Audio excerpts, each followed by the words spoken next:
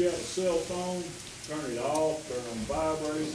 Please no unnecessary movement, noises. Please remain standing for a word of prayer and our pledge to our flag.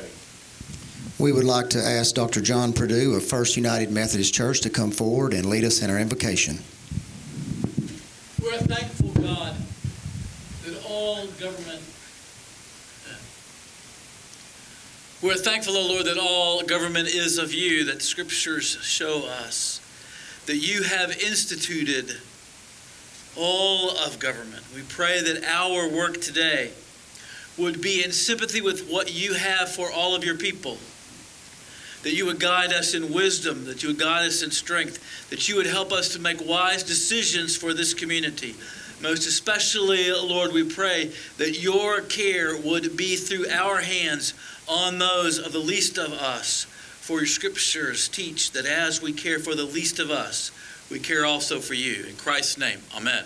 Amen. If you would remain standing, I will come down and we have a special Pledge of Allegiance tonight.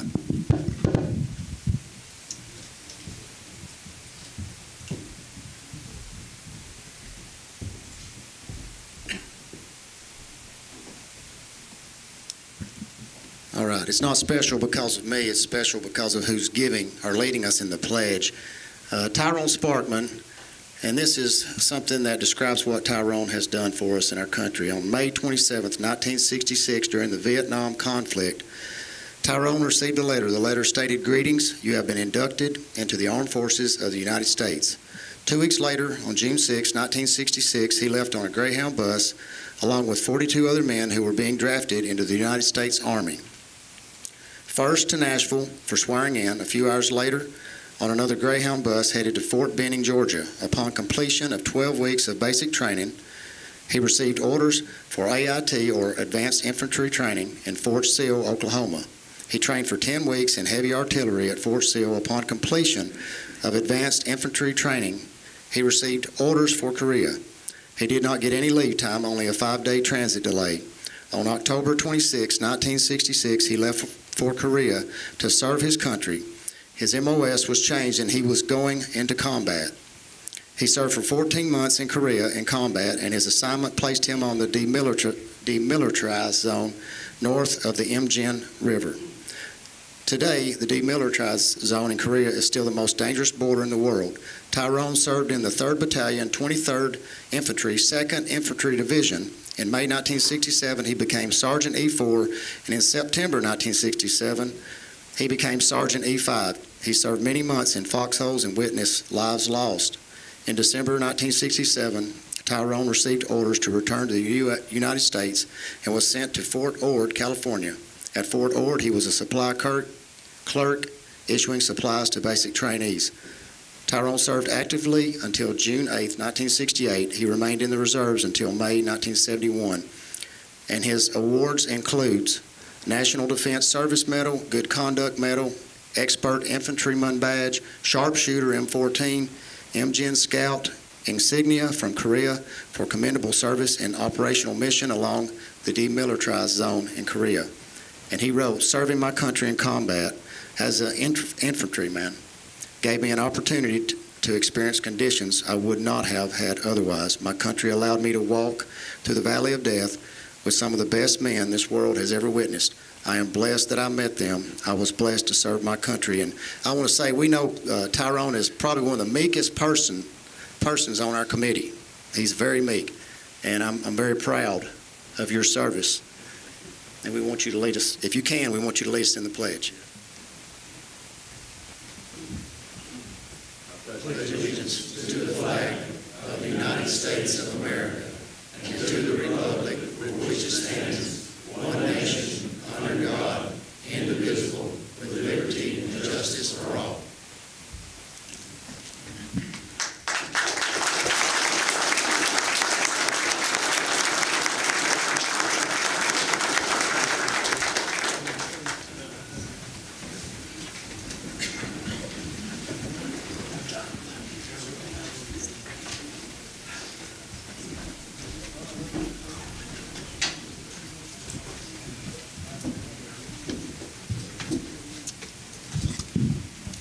And with that, I call this meeting to order. Call the roll, please. Michael Bell. Here. Carl D. Bolden. Carl E. Bolden. Here. Carleen Brown. Here. David Dunlap. Here. Randy England. Here. Deborah Evans. Here. Steve Glenn. Here. Richard Grissom. Here. Stephen Helton. Here. Robert Hennessy. Here. Lori Judkins. Here. Ron Lee. Here. Gary Martin. Here. Daniel Owens. Here. Gary Prater. Here. Christy Ross. Here. Scott Rubley. Here. Tommy Savage. Here. Tyrone Sparkman. Here. Joseph Stotts. Here. Philip Stout. Here. Cole Taylor. Here. Blaine Wiltshire. Here. We have 23 present. 23 present. At this time, I would entertain a motion to adopt our docket. I'd like to make a motion to amend the docket, please. Move to adopt. We have a motion to adopt the docket. We have a second. Does anybody want to speak to that motion? I'd like to make a motion to amend the docket, please. We have a motion to amend the docket. The motion is to amend the docket to add a new resolution. It would be item 5B, resolution number 7. And it's a resolution affirming Warren County, Tennessee's support of the United States Constitution and the Second Amendment's right to keep and bear arms. Okay, we have a motion from Commissioner Brown to amend the docket to add this resolution. Do we have a second? We have a second by Commissioner Dunlap. All in favor, say aye. No. Aye. All right, we'll have to do a roll call vote. Michael Bell. No. Carl E. Bolden. No. Carleen Brown. Yes. David Dunlap. Yes. Randy England. No. Deborah Evans. Yes. Steve Glenn. No. Richard Grissom. Yes. Stephen Helton. Yes. Robert Hennessy. Yes. Lori Judkins. Yes. Ron Lee. No. Gary Martin. No. Daniel Owens. No. Gary Prater. No. Christy Ross. No. Scott Rubley. No. Tommy Savage. No. Tyrone Sparkman. No. Joseph Stotts. No. Philip Stout. No. Cole Taylor. No. Blaine Wiltshire. No. Anybody want to change your vote?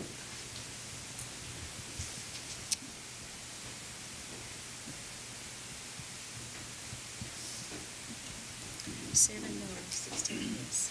Okay, motion fails. I'm sorry. 7 yes, 16 no. Motion fails, 16 no, 7 yes. So we're back on the original motion and second to accept the docket or approve the docket as is.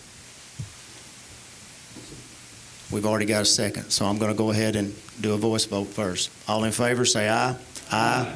Any opposed? Thank you. Next, if you notice, you have some corrected minutes on your table. It was an adjustment at the bottom as far as the adjournment, and at this time, I would entertain a motion to accept that. And we have we have a motion from Commissioner Bell. Second. We have a second. All in favor, say aye. Aye. Now, we didn't have a motion to suspend the reading of the minutes. I so move. You have a motion from Commissioner Savage, a second from Commissioner Stotts. All in favor, say aye. Aye. Any opposed? Thank you. Next, we have public comment at this time, and I believe first up is Mr. Jeremy McCormick.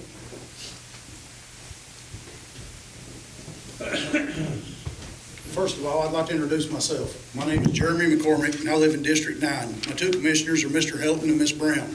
Thank you for giving me a moment of your time tonight. I would like to speak with you about the Second Amendment sanctuary movement here in Warren County. I'm the one who started the Warren County Stands United page on Facebook. As of right now, we have over 3,000 following members. Tonight, I would like to explain to you the importance of this resolution that's been presented to you. As this resolution is doing is informing the great state of Tennessee that we, the people of Warren County, have and will always stand united against any infringement upon the Second Amendment. This resolution isn't adding anything to or taking anything away from the Second Amendment. We're simply showing our support for the Second Amendment. Just as every commissioner sitting before me took an oath before God to uphold the Constitution, We, the people of Warren County, by passing this resolution, are simply stating to the great state of Tennessee that we will not stand by and allow Tennessee to forget what it means to be free, as the officials of Virginia have. Myself and 2 other men in this room went to Richmond, Virginia to stand against this exact tyranny that I'm speaking of tonight.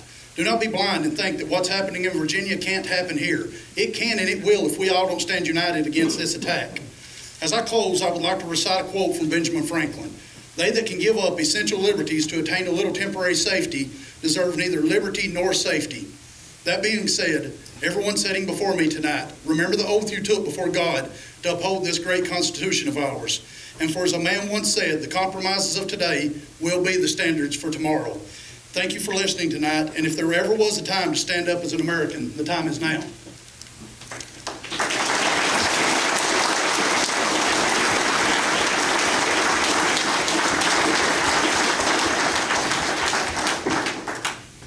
Next, Ashley Bolden could not be with us tonight, and I will cover her items in our announcements at the end, so that brings us to Kristen Ware.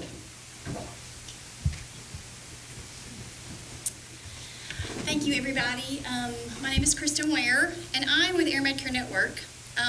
This is my home, and I'm here to talk a little bit about, I was telling Mayor Haley here that I feel like I need to be doing public safety announcements. So for those of you that aren't familiar with Air Medcare Network, we are the largest air medical provider in the country, and the services that are available for you in Warren County are our Language Life Force and Air Evac Life Team. And the reason I come before you today is because I need your help.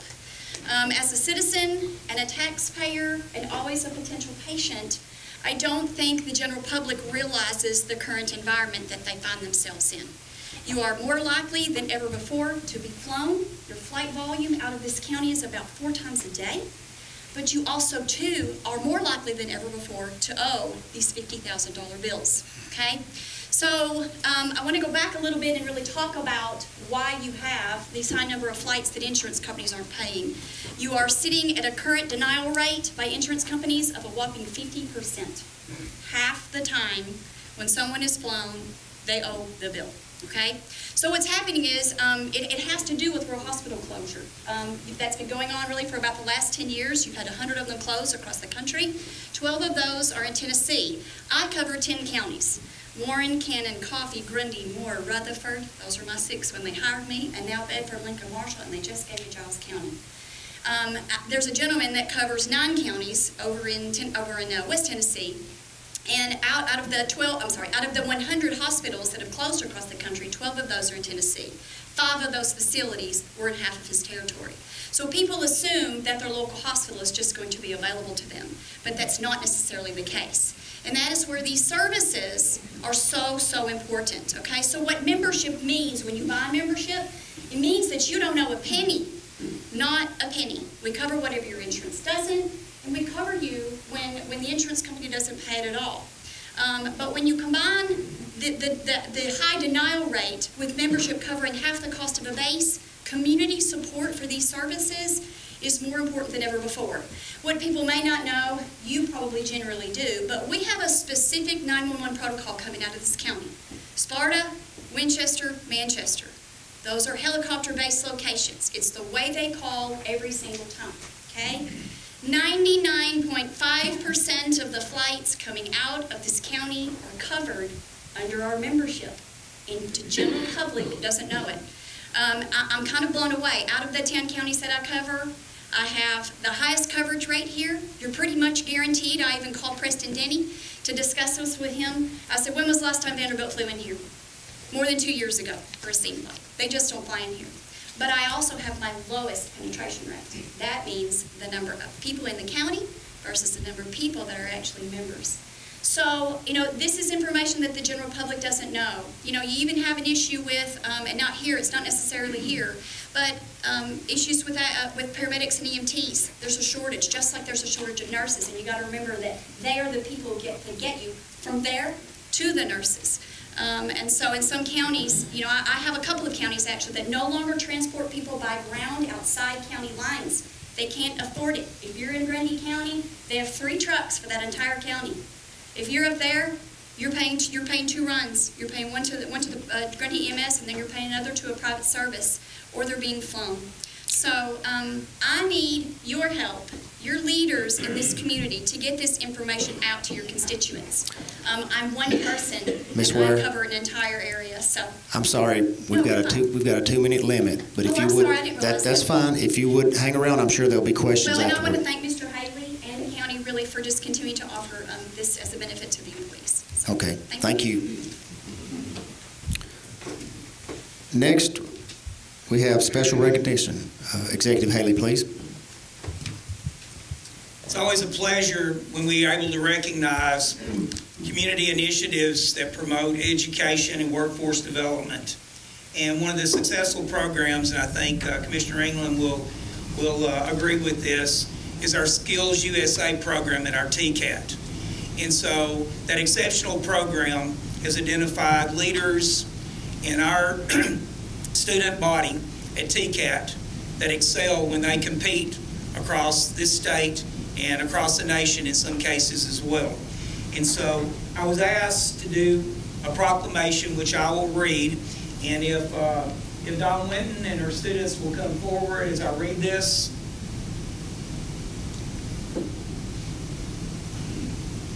It says, whereas February 2nd through 8, 2020 has been designated by the National Skills USA Association as Skills USA Week, and whereas profound economic and technological changes in our society are rapidly reflected in the structure and nature of work, thereby placing new and additional responsibilities on our educational system. And whereas career and technical education provides students with a school-to-careers connection that is the backbone of a strong, well-educated workforce, which fosters productivity in business and industry and contributes to our leadership in the national and international marketplace.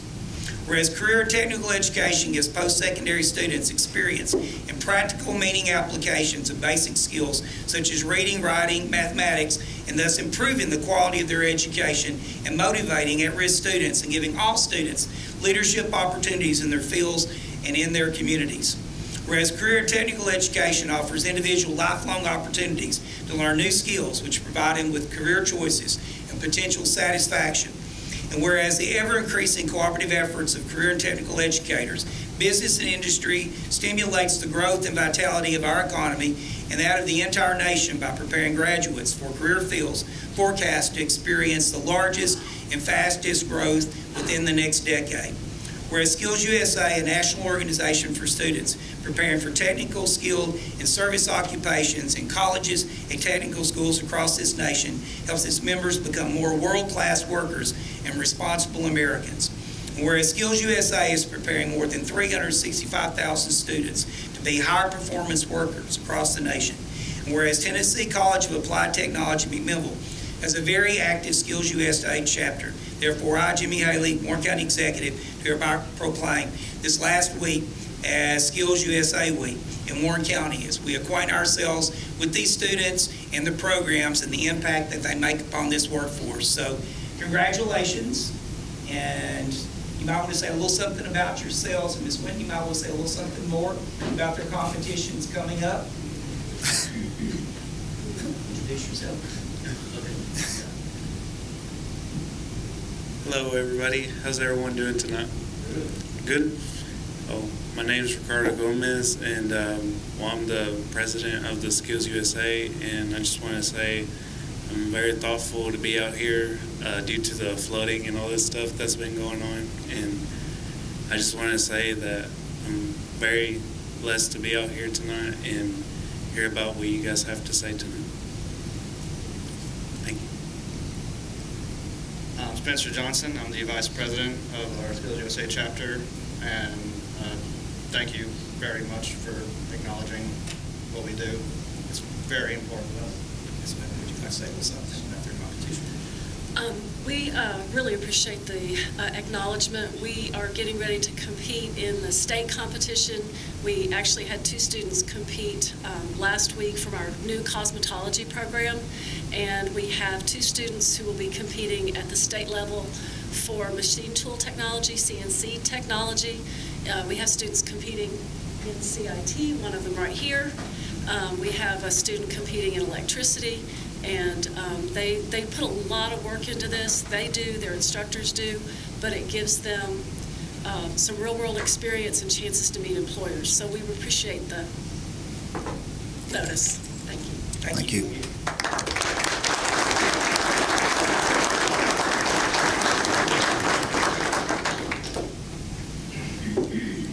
I've got another proclamation to add as well. It's not on the agenda. I'm not going to read the whole thing, but February is Black History Month, and so I proclaimed, and the city mayor also, February is Black History Month as we recognize the contribution of local African Americans, state African Americans into the cultural diversity that makes our nation, and recognizing those accomplishments over the years. And so there is a notice, I think, on your desk also about a meeting that at the end of this month. And so there is a group of us trying to get an African American community museum started here in McMinnville. And so anybody that's interested in attending that, there's a notice on your desk. Next thing is to recognize employees. And so, it doesn't really matter, sometimes what we do necessarily, the day-to-day operations is really what keeps the county services going.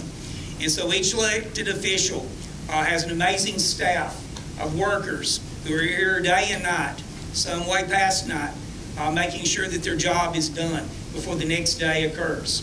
And so some work on weekends, some do extra duties assigned to them, particularly when it's crunch time. And so our clerk and master, Myra Mara, is here today, and one of her employees I would like to recognize, and a former student, I would like to recognize Cora Keaton as our Employee of the Month. So Cora will come forward. Myra, you want to come? So Cora, I'm doing a little quote from Myra here, and she said, over the past several years, we've taken great strides to better organize our permanent records. We've worked with Public Records Commission and also with the Archives Department. Through the help of a grant and the assistance of my employees, we now have all our closed probate files scanned and stored off-site at the administrative building. We also have 20-plus banker boxes of oversized exhibits and depositions ready for disposal. This has freed up an enormous amount of much-needed space in our county's vaults. I could not have tackled this enormous task without the help of my employees, Jason Scott, Jane Bennett, and Cora Keaton. And so Cora has been particularly helpful in locating attorneys to send documents to, mailing out letters regarding exhibit disposal, shuffling files and renumbering and relocating those file boxes. Since February 5th, this is her 6th anniversary with my office. I would like to submit her name and her to be recognized for the County Commission. She's our front desk deputy clerk. She meets and greets the public, answers the phone calls, and takes much time out of the day in order to make all of our clients and customers happy with our services. She also assists petitioners in filling out petitions of order of protection and attends court orders for OPs. She's always willing to go above and beyond and is a tremendous asset not only to my office, but also Warren County governance. So, Cora, we'd like to recognize you tonight. Thank you for your service. It's always a pleasure when I go into the office up there. You're always smiling, you're always helpful, and I know you are very much a benefit to the office of clerk and master. Thank you. I appreciate it.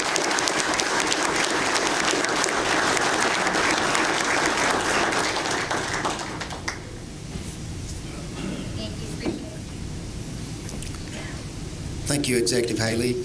If you would, you can give your executive report at this So in time. front of you is my executive report. And so in front of you, I'm not going to spend a lot of time on it because it's 4 pages long. January and through February has been a very busy month for me. I will bring notice my criminal justice task force that meets on a quarterly basis. We met over the last couple of weeks, and we've been trying to bring new programs and assist the sheriff with support of his daily operations. At our last meeting, it was announced that we received a grant from the Upper Cumberland Workforce Development, and it was going to be actually paying for the tuition for our virtual welding programs, reentry programs at the jail. We'll also be cooperating with the drug recovery program, and a portion of this grant will also be channeled to Van Buren County for similar programs. So we were very excited when Becky Hall and her staff came to our meeting. Another thing that she announced also was that we were picked and chosen out of 14 counties in the Upper Cumberland for a grant opportunity to create a community resource center here in Warren County. It will be the only one of its kind anywhere in the Upper Cumberland. And so because of the accomplishments that we have and the success we've had in criminal justice reform over the last year and a half, they picked us. They've been cooperating with us and providing instructors for our GED program already. And so this Community Resource Center will be like an air traffic control center for those people transitioning out of the criminal justice system, the homeless, the needy.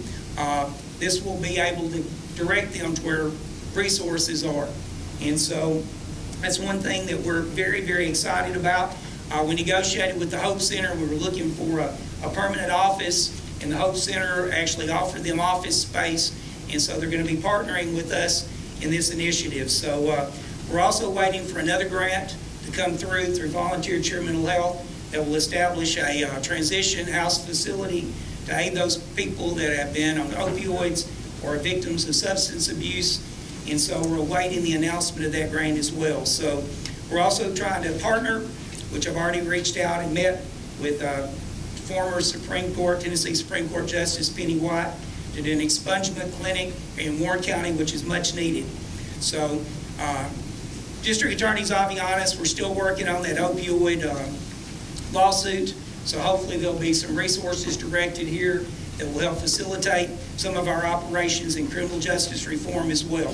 So my full report is there with updates on a variety of things. Also acknowledging the retirement of our Director of Schools, Bobby Cox, who's been a tremendous asset to Warren County and education as he's promoted not only our teachers, but initiatives not only to train our students, but prepare them for the workforce that is ahead of them. So he's a consummate professional. I think he announced in our last education committee over $5 million worth of grants, not counting the $1 million GIVE grant that came from the governor. So we're all proud of those accomplishments. We want to recognize, and I think it would be good to give you a little standing.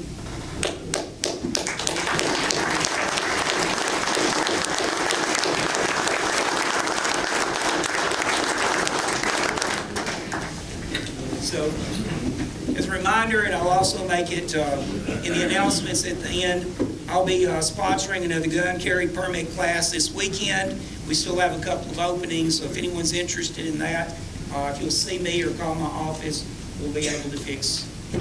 So, thank you. Motion to approve this report. We have a motion from Commissioner Helton to accept the report. We have a second by Commissioner Ross. All in favor, say aye. Aye. Any opposed? Thank you. Next up, Finance Department. Justin. Thank you, Mr. Chairman. Ladies and gentlemen of the court, you have my report. If you have any questions, I'll do my best to answer them at this time. Move to adopt. We have a motion to adopt by Commissioner Rubley, a second by Commissioner Helton. All in favor, say aye. Aye. Any opposed? Motion passes. Next up is our Highway Department Director, Levy Glenn.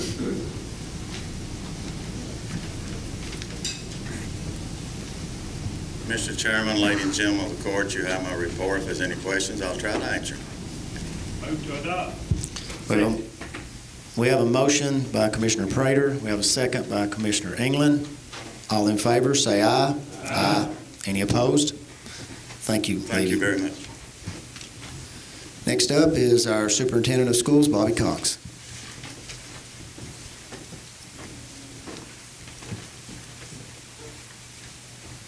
Good evening, members of the commission, Mr. Chairman. If you have my report, I'll be glad to try to answer any questions that you might have about the school system. Motion to adopt. We have a motion by Commissioner Stotts, a second by Commissioner Stout.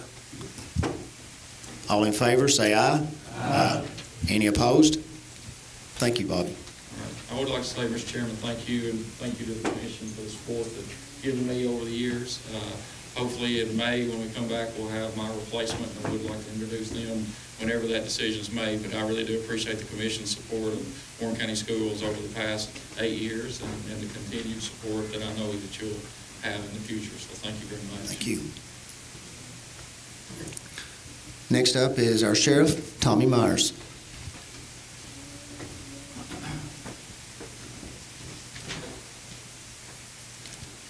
Thank you, Mr. Mr. Chairman and members of the court, you should have a copy of my report. If you have any questions, I'll be glad to try to answer. Move to adopt. We have a motion to adopt by Commissioner Lee, a second by Commissioner Bolden. All in favor, say aye. Aye. Any opposed? Thank you. Thank you.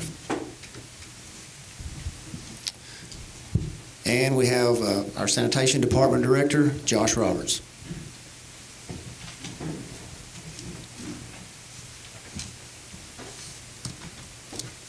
Thank you, Mr. Chairman. Ladies and gentlemen of the court, you have my report. If you have any questions, I'll be glad to answer them at this time. Move to adopt. We have a motion to adopt by Commissioner Bell, a second by Commissioner Glenn. All in favor, say aye. Aye. Any opposed? Thank you.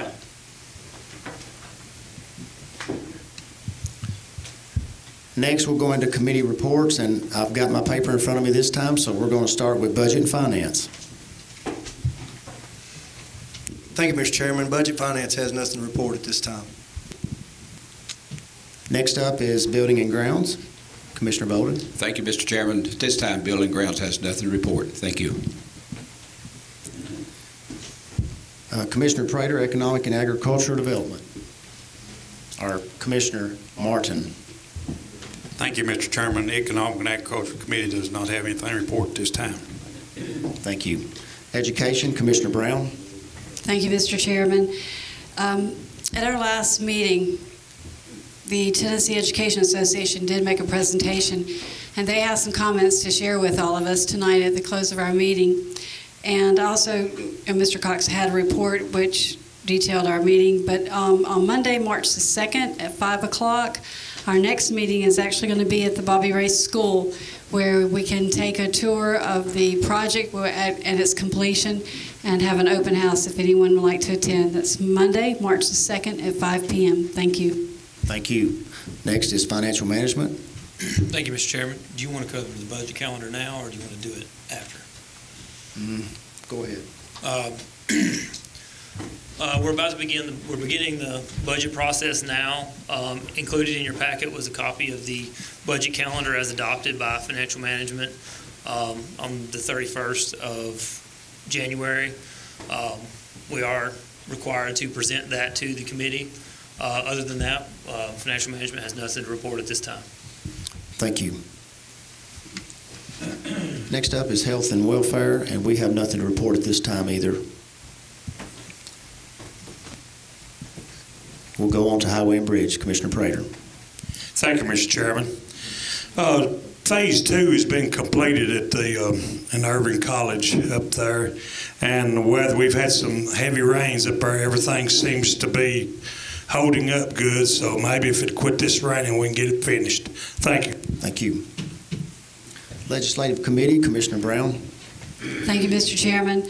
On Monday, February the 24th, which is next Monday at 6 o'clock, it's our desire and our hope that we're going to be going through our final draft. And you're all welcome to attend. Thank you. Thank you. Next is Commissioner Savage. If you feel like standing, Policy and Personnel. I know you're having some back issues. Thank you, Mr. Chairman. On February 11th, the Policy and Personnel Committee met to discuss and vote on the Second Amendment resolution. We had a healthy discussion among the commissioners and visiting commissioners and the audience that was there. And this committee voted 4-0 to send this to the full commission. Thank you, Mr. Chairman. Thank you. Next up is Safety, Commissioner Lee. Thank you, Mr. Chairman. At this time, Safety has nothing to report. Thank you. County Corrections Partnership, Commissioner Helton. We had a meeting on February the 4th. We actually got to go over to where the adult recovery program is, and we toured their offices and seen some of the new office space that they've got, and they were actually having classes during that. And it was very informative and eye-opening of what they're doing, and we actually got to meet some of the participants of that. Population today is 244. We do have some good news. HVAC systems are set in to go in on Thursday, and locks and cameras should begin in March, the installation of those.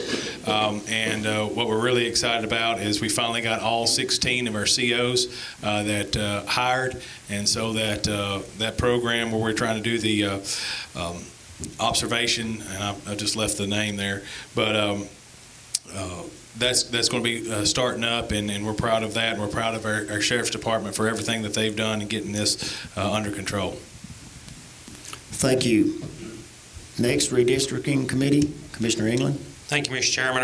Our committee itself doesn't have nothing to report on, but I want to remind everybody that this is census year, and matter of fact, you need a job. They're hunting people, but it's very, very important that when you're contacted that you do help them and get it all filled out correctly, because that helps us in the long run. Thank you. Thank you. And we don't have any unfinished business from last month, so we'll go directly into our new business. And first up is item number 1, resolution number 2-2020, apply for community development block grant.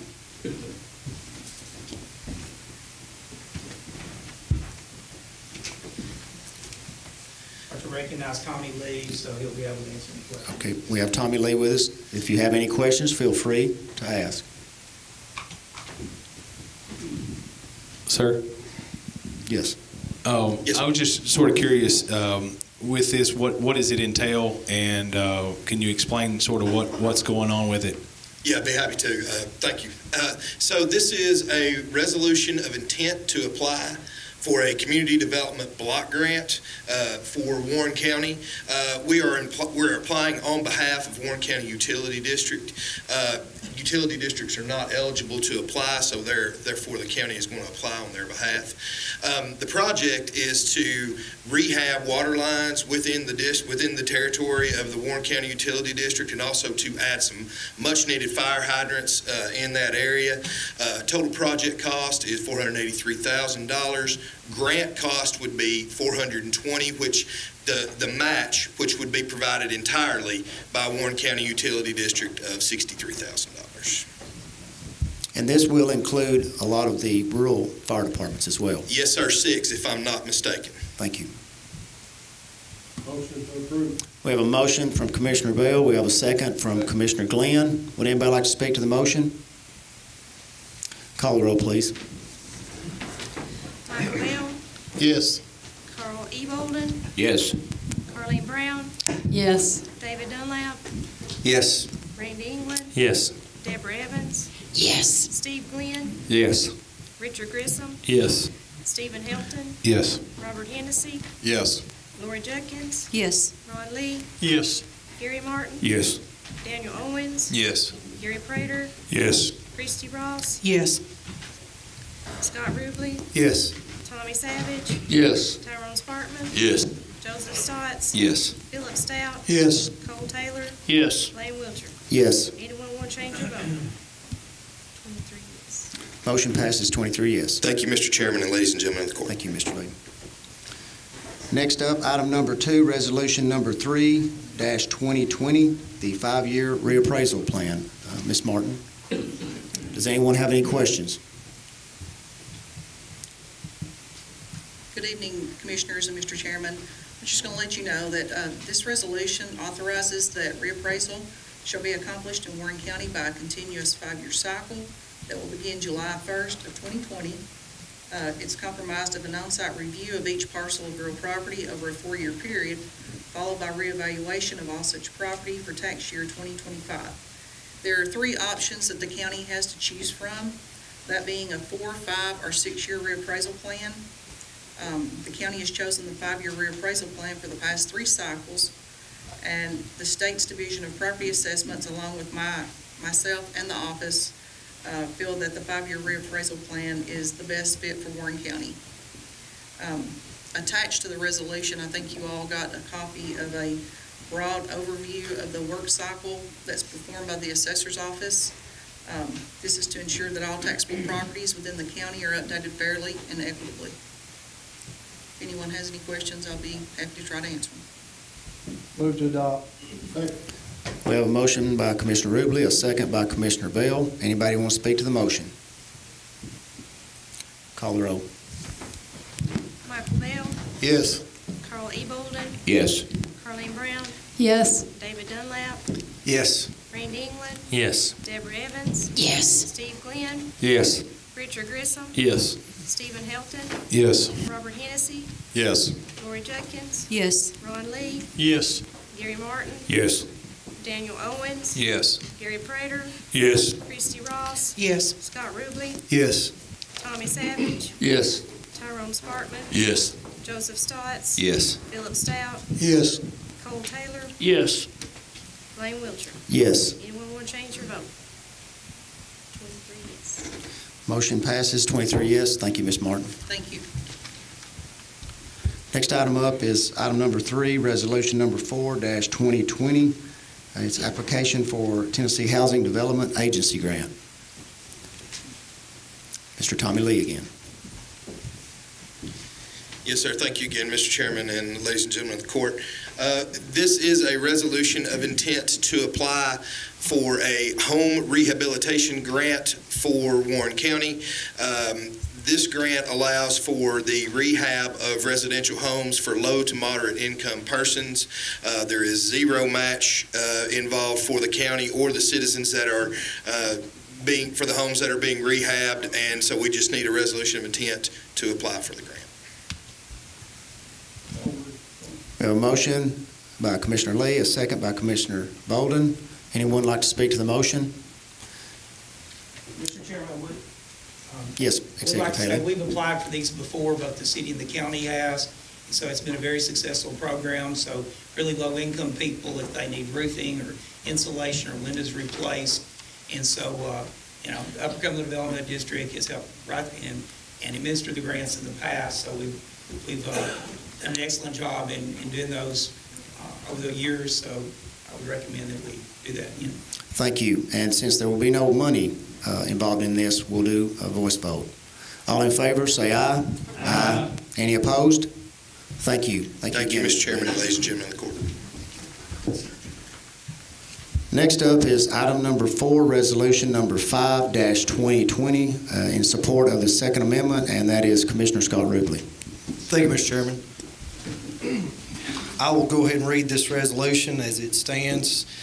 It says, whereas the vast majority of the citizens of Warren County, Tennessee, and the legislative body of Warren County, Tennessee, state and accept true as true the following.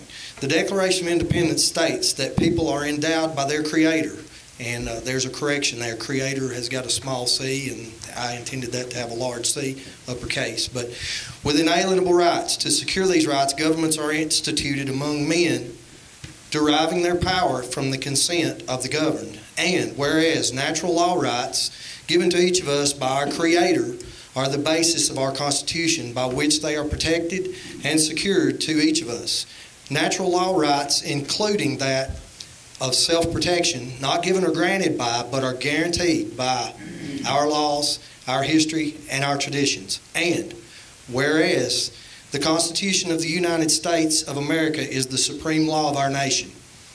Whereas political resistance against arbitrary power and oppression is the obligation of every patriot, as not to do so is destructive to good and happiness of mankind.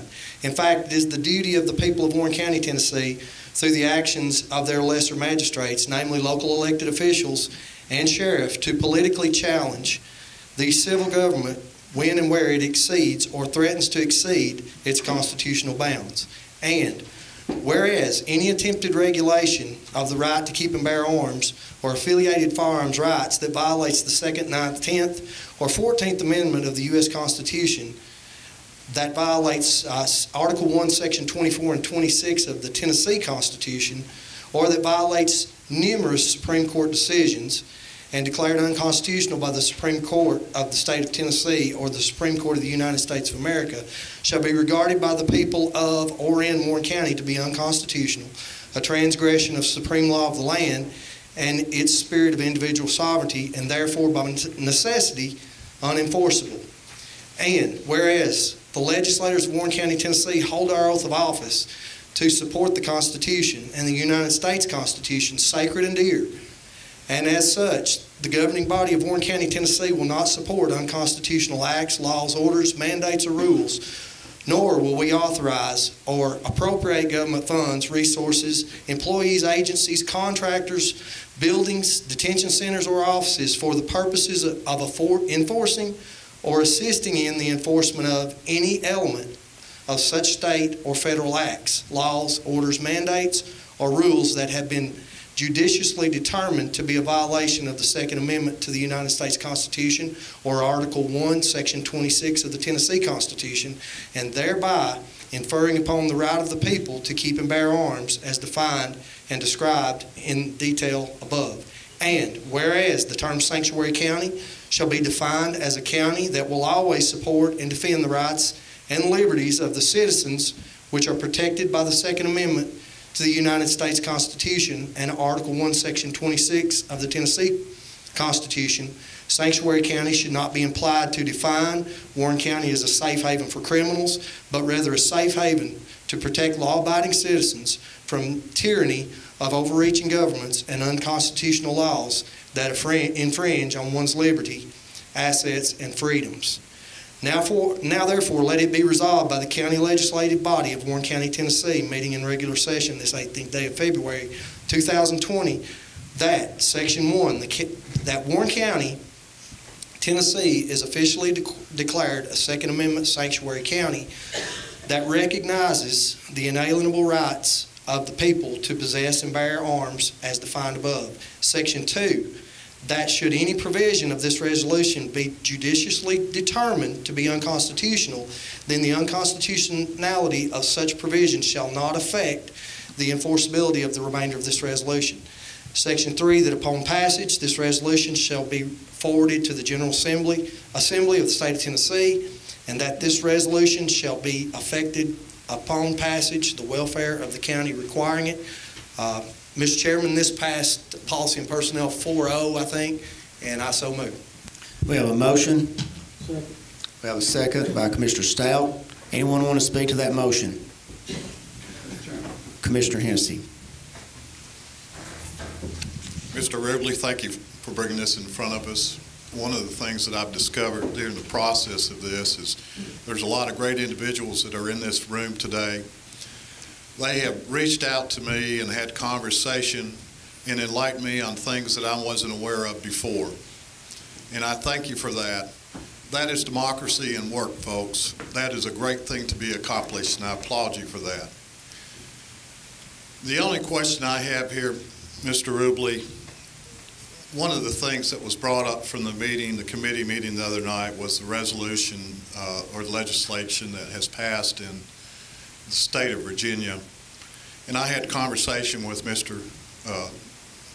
Jeremy about some of the topics. And I truly understand there are areas that are being discussed that warrant concern as a carrier of a firearm or an owner of a firearm. I truly understand that. And I'm like you, I would have issue with that myself. I truly support the Second Amendment. But one of the things we have to remember, when I was a youngster, I could walk into the school and not be greeted by an armed patrolman because of the environment that we live in today. That's just an unfortunate circumstance that we're actually standing here having this conversation. But my question to you is, to capitalize this as a sanctuary city, does that mean that you're completely and adamantly against any gun control whatsoever? That's all I have to say. Thank you. No, sir. What this does say is that we support the Constitution. If the Constitution changes, it's our sworn oath of office as a commissioner of this county to enforce anything that, or to defend the Constitution. And if the Constitution changes, then it's our sworn oath to defend that. So no, if laws change, it's our responsibility to abide by those laws. But I think with the people that showed up here tonight are in support of laws and traditions that have been on books for years and years and years.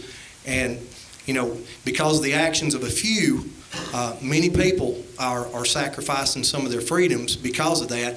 And I would be all for gun legislation that were effective, but we've proved time and time again in some of our major metropolitan areas that just because there are more laws implemented, that doesn't mean we're solving any problems. But no, I'm not saying that we would revolt against our government should they change the laws. The law is the law, and that's what we've got to abide by, and no matter what. Commissioner Savage. Mr. Chairman, I would like to clarify this with our county attorney, that any misspelled word or a word where capital letters should be used, it shall not change the meaning or legality of the resolution.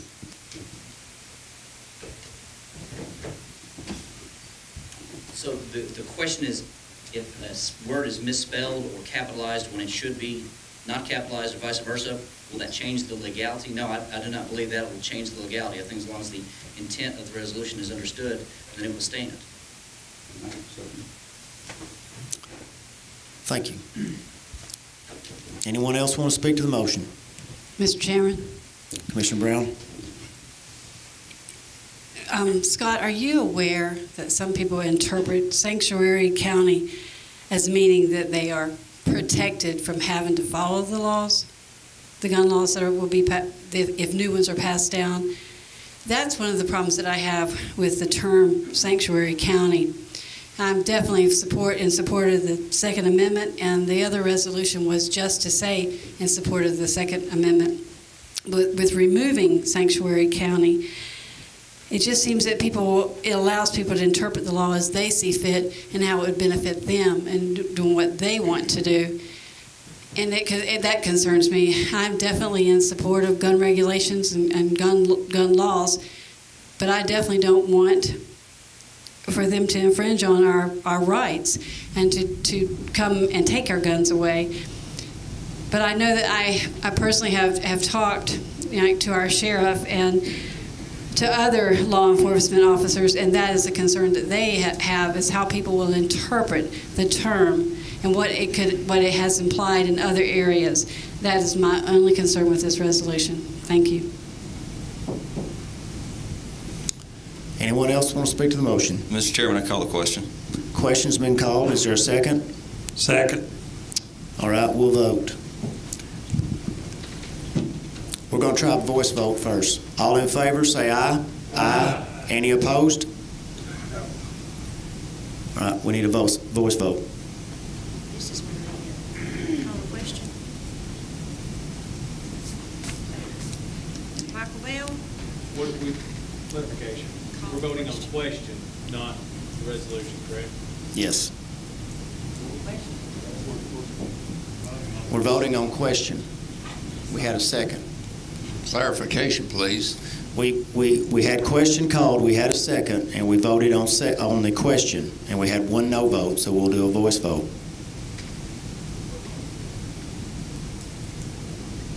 I think there was some confusion there, Mr. Chairman. I think you were to try that again. I think everybody thought we were voting on the amendment itself. Well, okay, we'll redo the vote on the question. We have a motion and a second for question. Question's been called. Yeah, what is the question? It means to stop debate. Someone has asked to stop the debate. Yes. So basically, just for clarification, we're going to vote on the question to end debate, and then we'll have another vote where we actually vote on the Second Amendment deal. Yes. Correct? Yes. All right, this is a vote on the question. All in favor, say aye. Aye.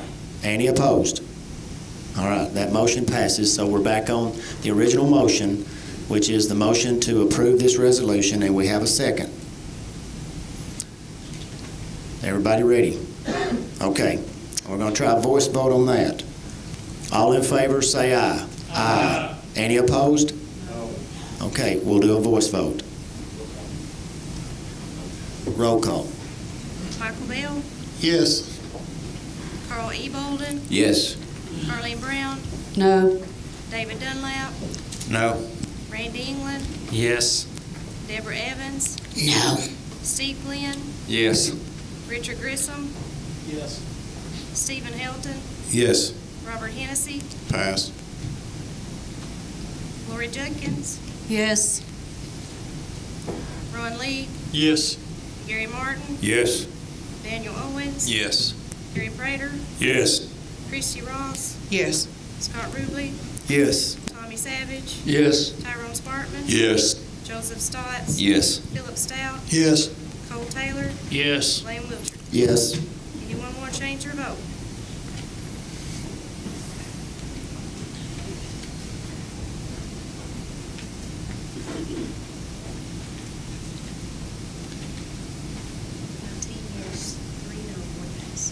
Motion passes 19 yes, 3 no.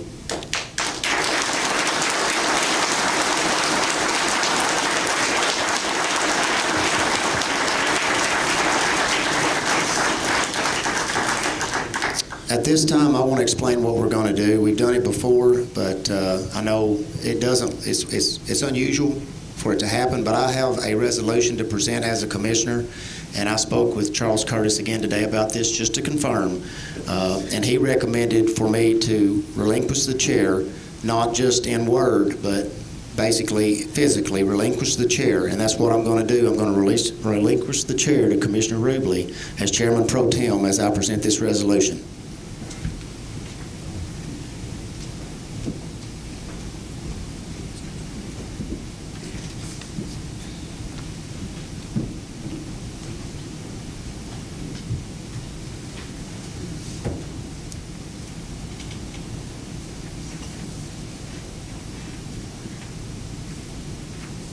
Okay, this is item 5, resolution number 6-2020, and I believe that is Commissioner Wiltshire. Thank you, Chairman. At this time, I want to read this resolution. A resolution to amend the Rules and Regulations Handbook of the Warren County Animal Control and Adoption Center to include mandatory fees for surrendered animals. Whereas the legislative body of Warren County, Tennessee desires to protect the citizens and animals of Warren County, Tennessee from the dangers of overpopulation of cats and dogs, from the danger of overcrowding of the Warren County Animal Control and Adoption Center, and to reduce the prevalence of abuse and abandonment of cats and dogs, and whereas it is the intent of the governing body of Warren County, Tennessee to implement a requirement of mandatory fees to be collected on surrendered animals within Warren County, Tennessee, and whereas the current edition of the Rules and Regulations Handbook of the Warren County Animal Control and Adoption Center does not include mandatory fees for surrendering of animals and therefore will require amendment. Now therefore be it resolved by the governing body of Warren County, Tennessee, meeting in regular session on this, the 18th day of February 2020, as follows. Section 1, that Warren County, Tennessee hereby implements a mandatory fee in the amount of $10 to be collected prior to the acceptance of an animal that is being surrendered to the Warren County Animal Control and Adoption Center. Section 2, that Warren County, Tennessee hereby implements a mandatory fee in the amount of $500 to be collected per animal when an animal is dumped for the purpose of being discovered by the Warren County Animal Control Center. Section 3, that the Handbook of Rules and Regulations of the Warren County Animal Control and Adoption Center be amended to include the above described fees, which by removing Article 14 in its entirety and replacing it with the following amended section, which shall read as follows. Surrendered animals. Warren County Control shall not accept surrender of an animal by its owner based solely upon the owner's wishes to no longer care for or maintain said animal. Warren County Animal Control may accept surrender of an animal in extenuating circumstances, including but not limited to deterioration of owner's health, residency changes due to owner's deteriorating health, or death of owner. Warren County Animal Control shall collect a fee of $10 per animal surrendered prior to accepting any surrendered animal. Warren County Animal Control may accept puppies and or kittens if satisfactory proof of spaying of the mother cat or mother dog has been shown to and accepted by a Warren County Animal Control officer. An animal surrendered by its owner to Warren County Animal Control may be immediately placed for adoption or humanely destroyed in the discretion of the Warren County Animal Control officer or the officer's designee when the owner A, affirmatively represents that he or she is in fact the legal owner of said animal, and B, transfers ownership of said animal to the county. Warren County Animal Control shall collect a fee of $500 per animal when the animal is dumped for the purpose of being discovered by the Warren County Animal Control Center. Section 4, that the provisions included above in the amendment to the handbook of rules and regulations of the Warren County Animal Control and Adoption Center are adopted by the governing body of Warren County, Tennessee. Section 5, that this resolution shall take effect from and after its passage, the welfare of the county requiring it. And Mr. Chairman, I want to put that in the form of a motion. We have a motion. Do I hear a second? Second, Mr. Dunlap. All right, is there any discussion? Question. Chair recognizes Commissioner Savage. Commissioner now. Section 2, will the person responsible for dumping animals be charged accordingly by the law if they're caught after they've dumped them for animal control? Yes, and of course that goes with any crime that will have to be proven in court. But yes, they will be charged $500 per animal if they're caught dumping them. I would personally like to see this for any person that dumps an animal, whether they're discovered by the animal control or anybody else. If it's proven, I would like to see a fine levied on that person. Thank you. Any more discussion? Chair recognizes Mr. Hilton. I want to say I appreciate what this resolution says, and I appreciate the intent of this resolution.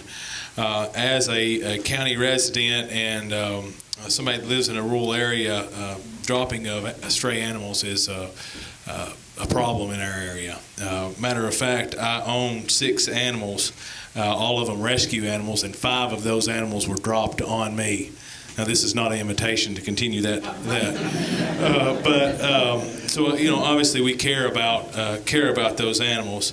My concern is that this $10 collection fee may encourage more of that, because truth will be known, to catch someone dropping an animal is hard.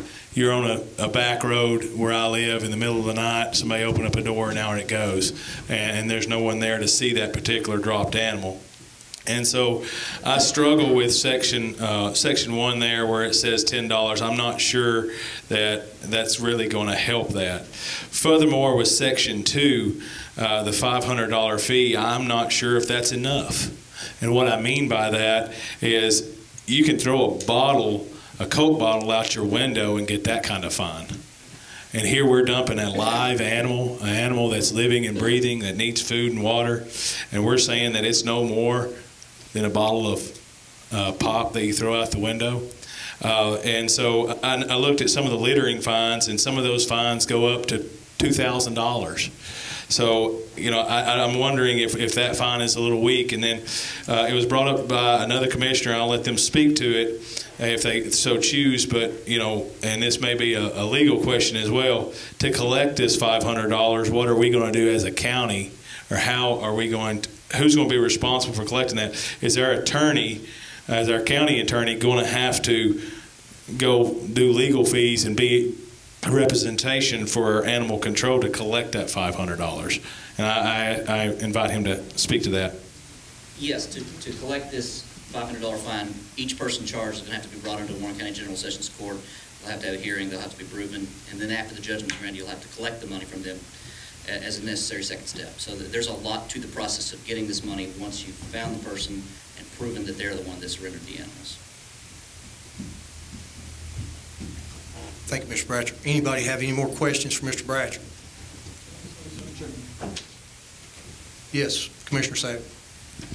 I personally think that a well-placed, well-worded, tastefully worded sign at animal control and literature that would explain all the costs of taking in animals would generate more money for this purpose than the $10 fee would, because I think it's going to be far and few the people that will voluntarily pay out the $10. Now, some people will give more than that, but I think that a nicely worded sign and the literature to go along with it would bring in more money. Thank you.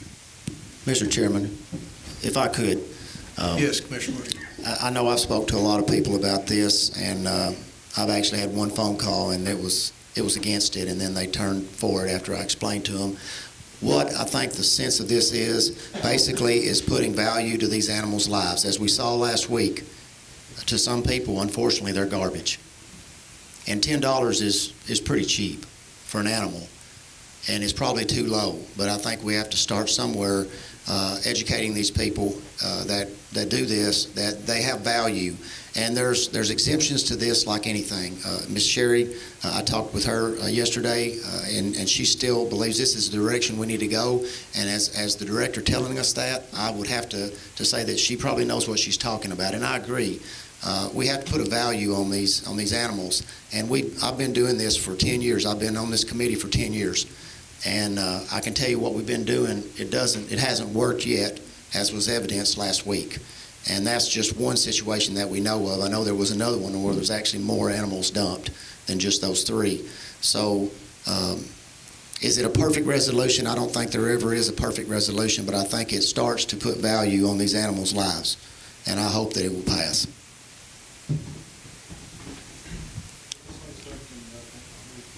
I'm sorry, sir, you have to be recognized prior to the meeting to be eligible to vote. It's kind of taking some of the people the people that have spoken notified the county executive prior to the meeting, and that's the rule that we have. I'm sorry.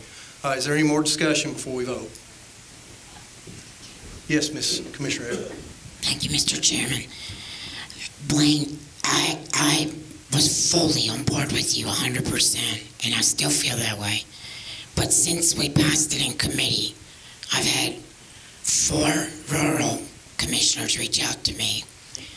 I live in the city, so I didn't realize how much of a problem it is for them to have animals dumped.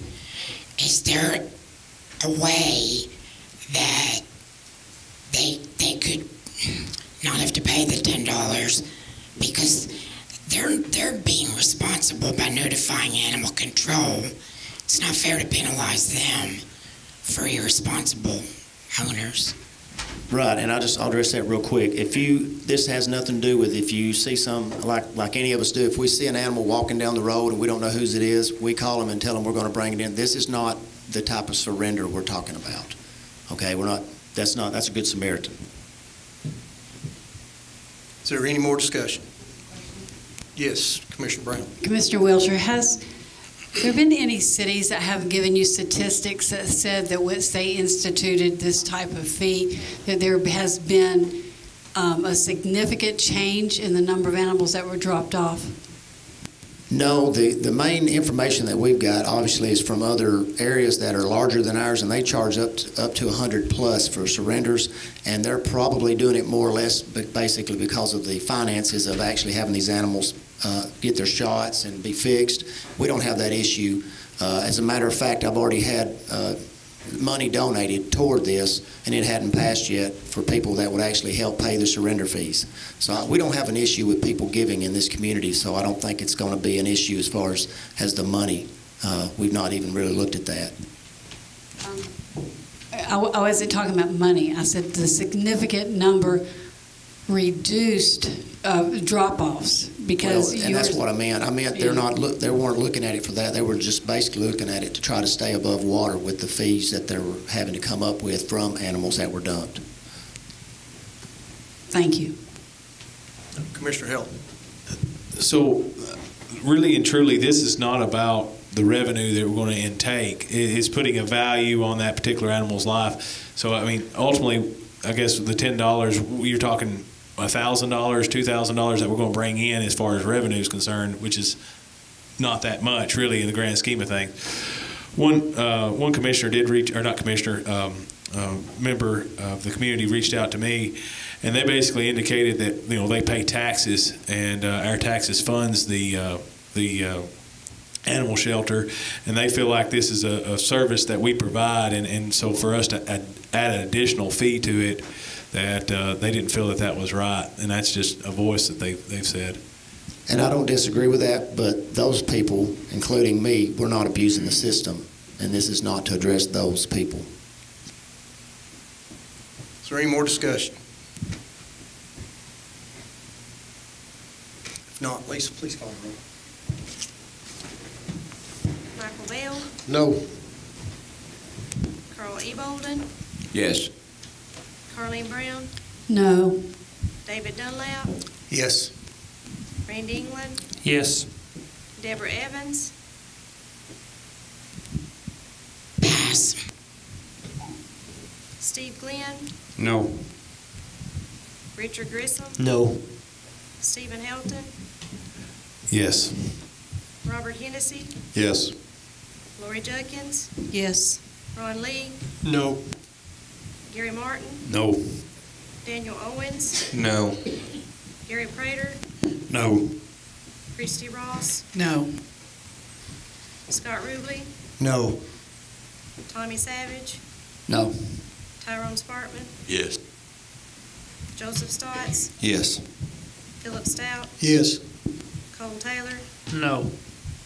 Lane Wiltshire. Yes.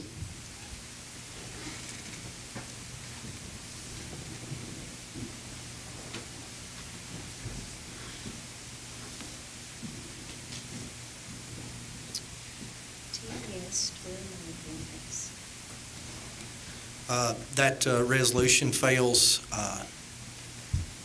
So we have one pass, which is considered. So that will be 13 to 10. That resolution fails. At this time, I'll yield the chair back to Chairman Wiltshire.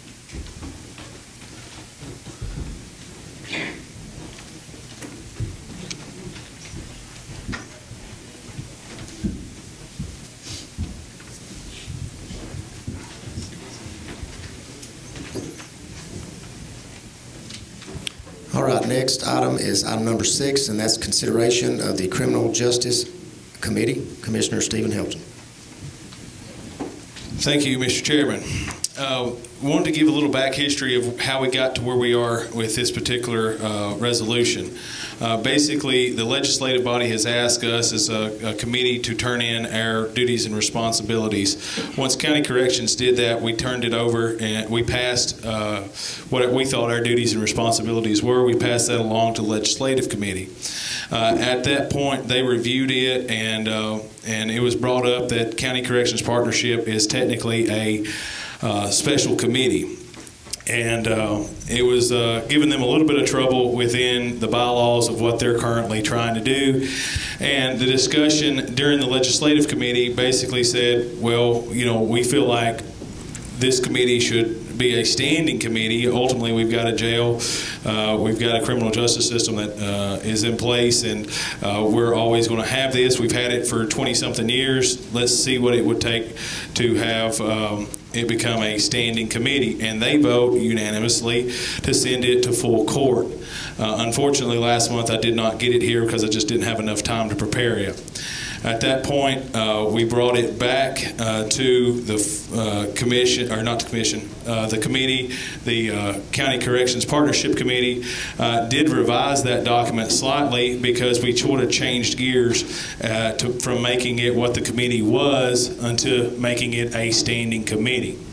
Ultimately, I presented the document in which you see in front of you in this packet to that committee. We read over it, we looked at it, and we adopted that and sent it here to full court unanimously. Now, basically, I'll read over this and so that everybody understands. The Criminal Justice Committee, the mission statement: to aid and assist the criminal justice system stakeholders of Warren County to properly maintain and ensure Warren County Jail meets state and national standards. Also facilitate opportunities for inmate education, treatment, and reform. Be a liaison between the stakeholders and the criminal justice system of Warren County to the County Commission. Bullet point 1. The chairman of the committee will preside over committee meetings and present to the county court when needed or requested. The elected vice chair will fill for the chairman when absent or requested. The recording secretary will be responsible for accurate reporting of the committee meeting notes and provide a record of attendance to the county executive's office. All requesting members must go through, all requested meetings must go through the county executive's office for proper publication and notification. We'll review the annual budget for the Warren County Jail and make any recommendations, concerns, and/or suggestions to Budget and Finance Committee. During the fiscal year, if any budget amendments are needed for the jail, the committee will review and make their recommendations, concerns, and/or suggestions to Budget and Finance Committee.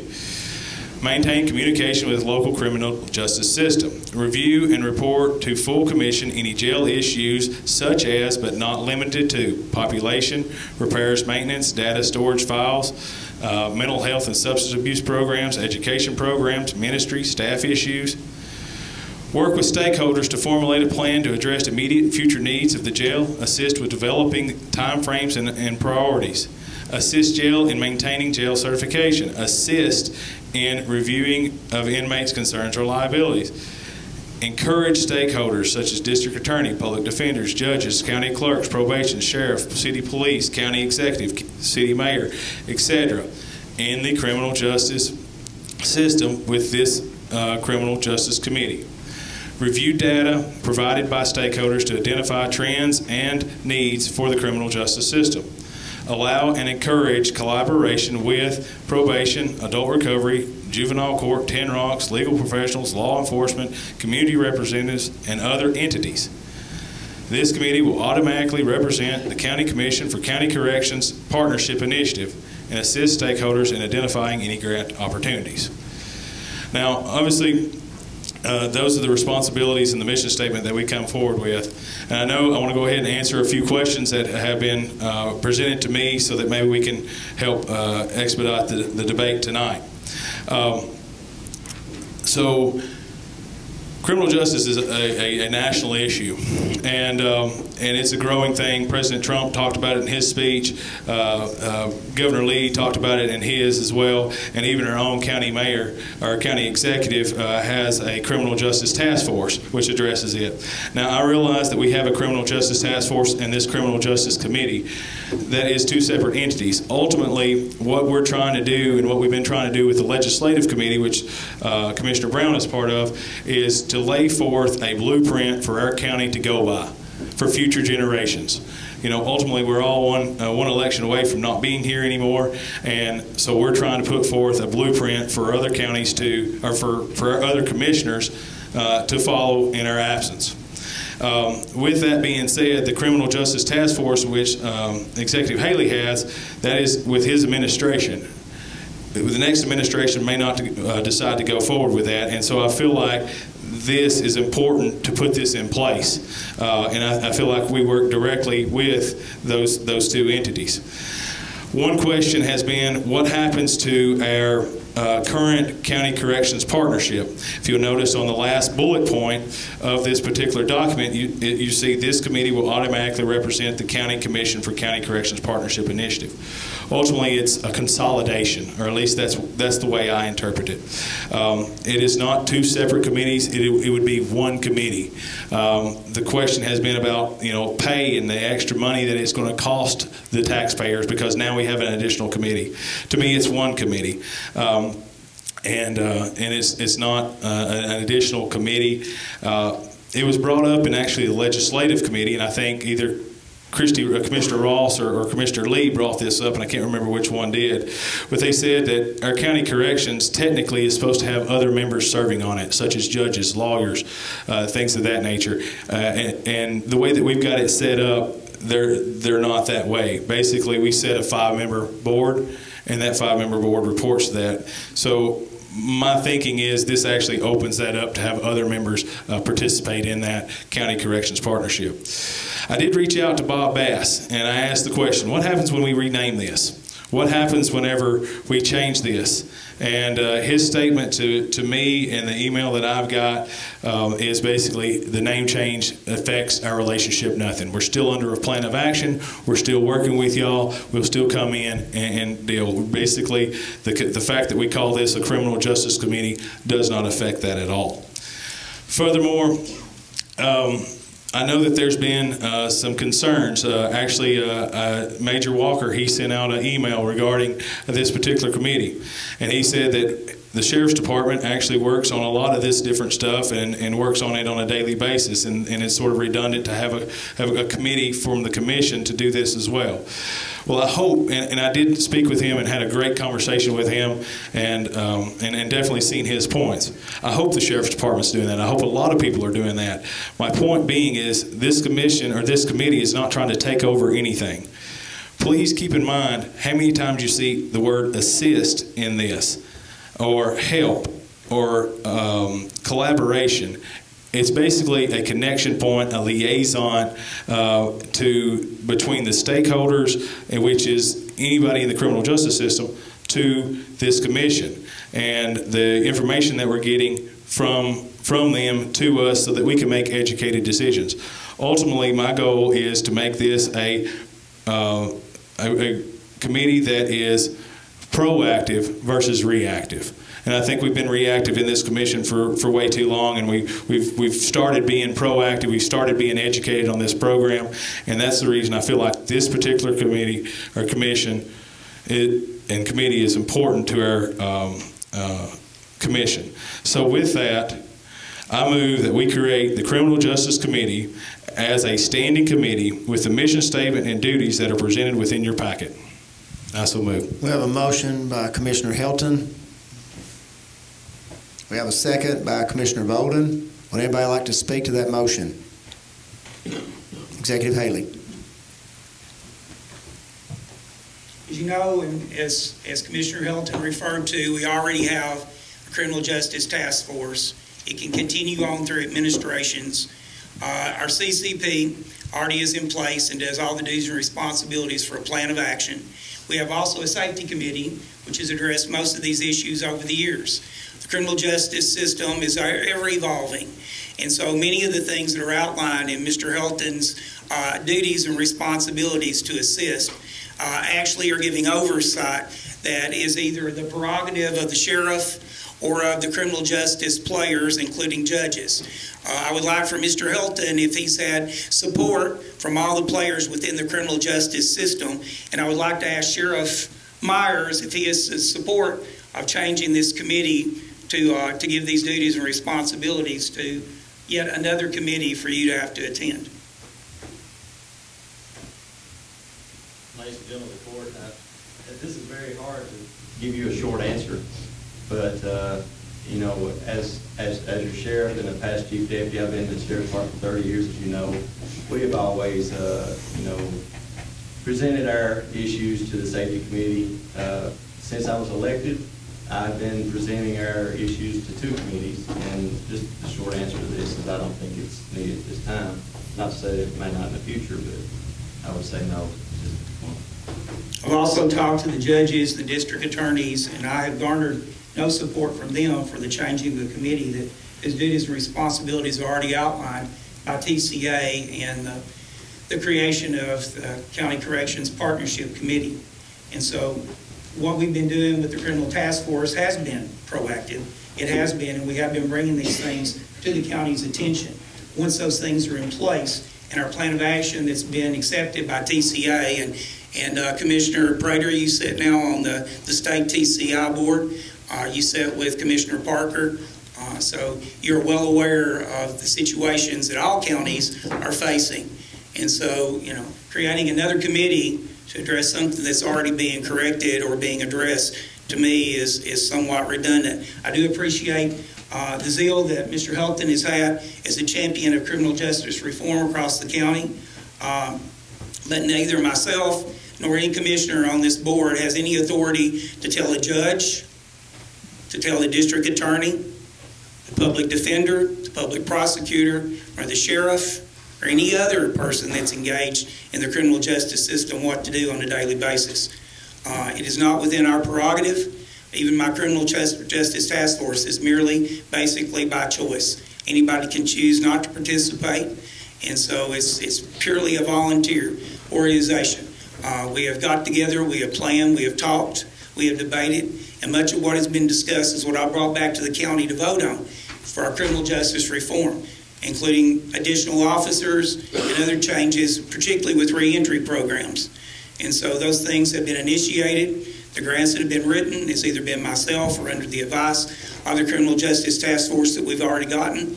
I'd like to ask Commissioner Helton how many grants that the CCP has written or asked for over the last year and a half? Obviously, you know the answer to this. I don't believe that this committee actually has worked directly to write any specific ones, but I do believe that Commissioner Joseph has worked, and I'll let him speak more directly to that, about trying to identify some. And I believe through this organization or this committee that we have been able to get services rendered to the Sheriff's Department and things of that nature. And Joseph, if you would like to speak toward that, I would appreciate it. Commissioner Stotts. Thank you, Mr. Chairman. Several different things. First of which would be, I do feel like that over the last year, there was some initiation by the committee to initiate grants, specifically with the drug court. I know we met personally, myself and you, several times to discuss those, and we met with Mr. Price. So as far as the committee's, what would you say, attempt to initiate grant opportunities, I think that that did happen. I also think that I also feel like that, as Commissioner Helton has stated, there has been increased emphasis placed on criminal justice reform by the federal government. There's been increased emphasis placed on criminal justice reform by the state and Governor Lee. The need to do things differently, I think, is there. When we all were elected back in August, we had a large cap at the jail that had to be addressed. Now, I don't know about anybody else that works in management at their place of employment, but I know myself that if I have to address a corrective action plan at my place of employment, obviously, one of the things I have to do first is make sure that the items that's been listed on that corrective action plan are addressed and taken care of. But then what I also have to look at is, why did it occur to begin with? Why did I have a cap? So, you know, I relook at my staff, I retrain staff, or reshuffle staff around. We obviously had a lot of issues that we inherited last August. So, you know, I would question the county executive on if things went the way that they were supposed to, why do we have such a large cap? I don't understand your question. My question is, you're saying you feel like that there's not increased oversight needed in the commission's role in the government of this county for criminal justice reform, but yet we had a large cap last August when this committee had not met. Somebody feel free to correct me, for over a year. And the intent, Mr. Helton can correct me if I'm wrong, is for this committee to meet more often to prevent future caps, prevent future errors from occurring. And this isn't just about the jail. This is about, as Commissioner Helton said, this is about the entire county. It's about probation. It's about the drug court. It's about facilitating and helping and assisting. It has nothing to do, from my perspective, about managing anybody's budget or being in charge of anything. So again, my question to you is, are you saying that you feel like that before last August, everything was going well in regards to the problems that occurred at the jail, which successfully has been addressed by your administration and our current sheriff, who's doing a wonderful job? But so are you saying you don't feel like there's more oversight needed from a standpoint to facilitate and increase efforts throughout the county for criminal justice, although we had a cap? I don't know what you mean by oversight. When I talked to Bob Bass and Charles Curtis both, oversight by a commission on an elected official is not supposed to take place. I'm not referring to elected official. So you're talking about oversight of the jail budget? No, I'm not talking about the jail. Or you oversight of me? I'm not talking about you. I'm talking about to facilitate and assist the county in a collaborative effort for criminal justice. So does the CCP not already do that? Does the Safety Committee not already do that? The way that the CCP is set up is it's a reactive committee to a problem, to address a problem, and then go dormant. That's what several commissioners have stated, correct? A plan of action is the duties and responsibilities of the CCP. It is. So would you also concur that if we had a problem in the educational system of Warren County, that we only need an education committee if there's a problem? Otherwise, it shouldn't exist? It's the education. Along with the highway committee, along with animal control committee and agriculture committee. All these committees, should they only exist if there's a problem? Should they only be reactive, in your opinion? The safety committee does what they're supposed to do with the jail already. Education committee, we don't have a larger committee that involves all those players. That's what the school board does. I think the education committee does an excellent job as being a liaison between the school board and the superintendent. And so, I agree. And we do. I agree. Executive Haley, I would like to make a statement as a 4th District Commissioner. I can say that I can see a noticeable difference as being a commissioner on my 3rd term. I spoke to a number of commissioners, and we didn't really know much about what was going on at the jail for years. And I'm not giving credit to Stephen or just Tommy, but I can tell you that this committee I've been more knowledgeable of what's going on out at the jail the last year and almost 2 years now than I've ever been. And I wonder how many times the safety committee goes to the jail. I don't know. I mean, maybe they go every month. I don't know. But I know they meet at the jail, and I can find out what's going on monthly, and I don't have to wait and wonder until budget time. So that has been a very, very big plus to me as a commissioner. One thing I would like to clear up is ultimately no committee is over Bobby Cox or Sheriff Myers or anything. Basically, if that elected official doesn't want to come to a meeting or they don't want to participate, they don't have to. That's their right. That's the reason you're going to see the words assist and engage. And so I think there's a little bit of a misconception here that, we're going to be over something or we're going to be in charge of. That is not the case. Basically, what I'm looking at here is being that connection to our commission. That's what I feel like we've been doing over the last 1.5 to 2 years, and that's what I think that we want to continue to do. As far as to answer Executive Haley's point of no judges or nobody wants this help, I actually met with Judge Stanley and also the drug court program, and this is the email I've got from them. As per our meeting today with Judge Stanley, you and myself, this is a recap of our conversation. Having the Adult Recovery Program collaborate with the Criminal Justice Committee appears to be something which would benefit the Adult Recovery Program and Warren County. Having a committee which would be in tune with the adult recovery accomplishments and failures would only enhance the overall objective of the Adult Recovery Program to promote health, safety, and welfare of our community and the participants by reducing the number of drug-related reoffenders through enhancing supervision, treatment, and education. The Adult Recovery Program is open to any department within Warren County to review all data associated with our program and open to suggestions for improving the Adult Recovery Court Program. Along with that, I was able to speak with Mr. Dishman today, and his official quote is, "We are welcome to anything that would aid in the people that we are sworn to serve." Unfortunately, I did not get around to talk to every single judge or every single individual within the criminal justice community. But ultimately, what my goal as far as this committee is just to have that connection point. If you look in the mission statement of what we've got, it says liaison. It's not that I want to try to be over Sheriff Myers, and Sheriff Myers has done a fantastic job. Miss Jackie's done a fantastic job, and I feel like that our committee has worked really hard to help them and assist them. And if I'm wrong in that, I challenge them to jump up and stand up right now and say we haven't been. But that work is what I want to see continue, and I feel strongly about this. Mr. Brown.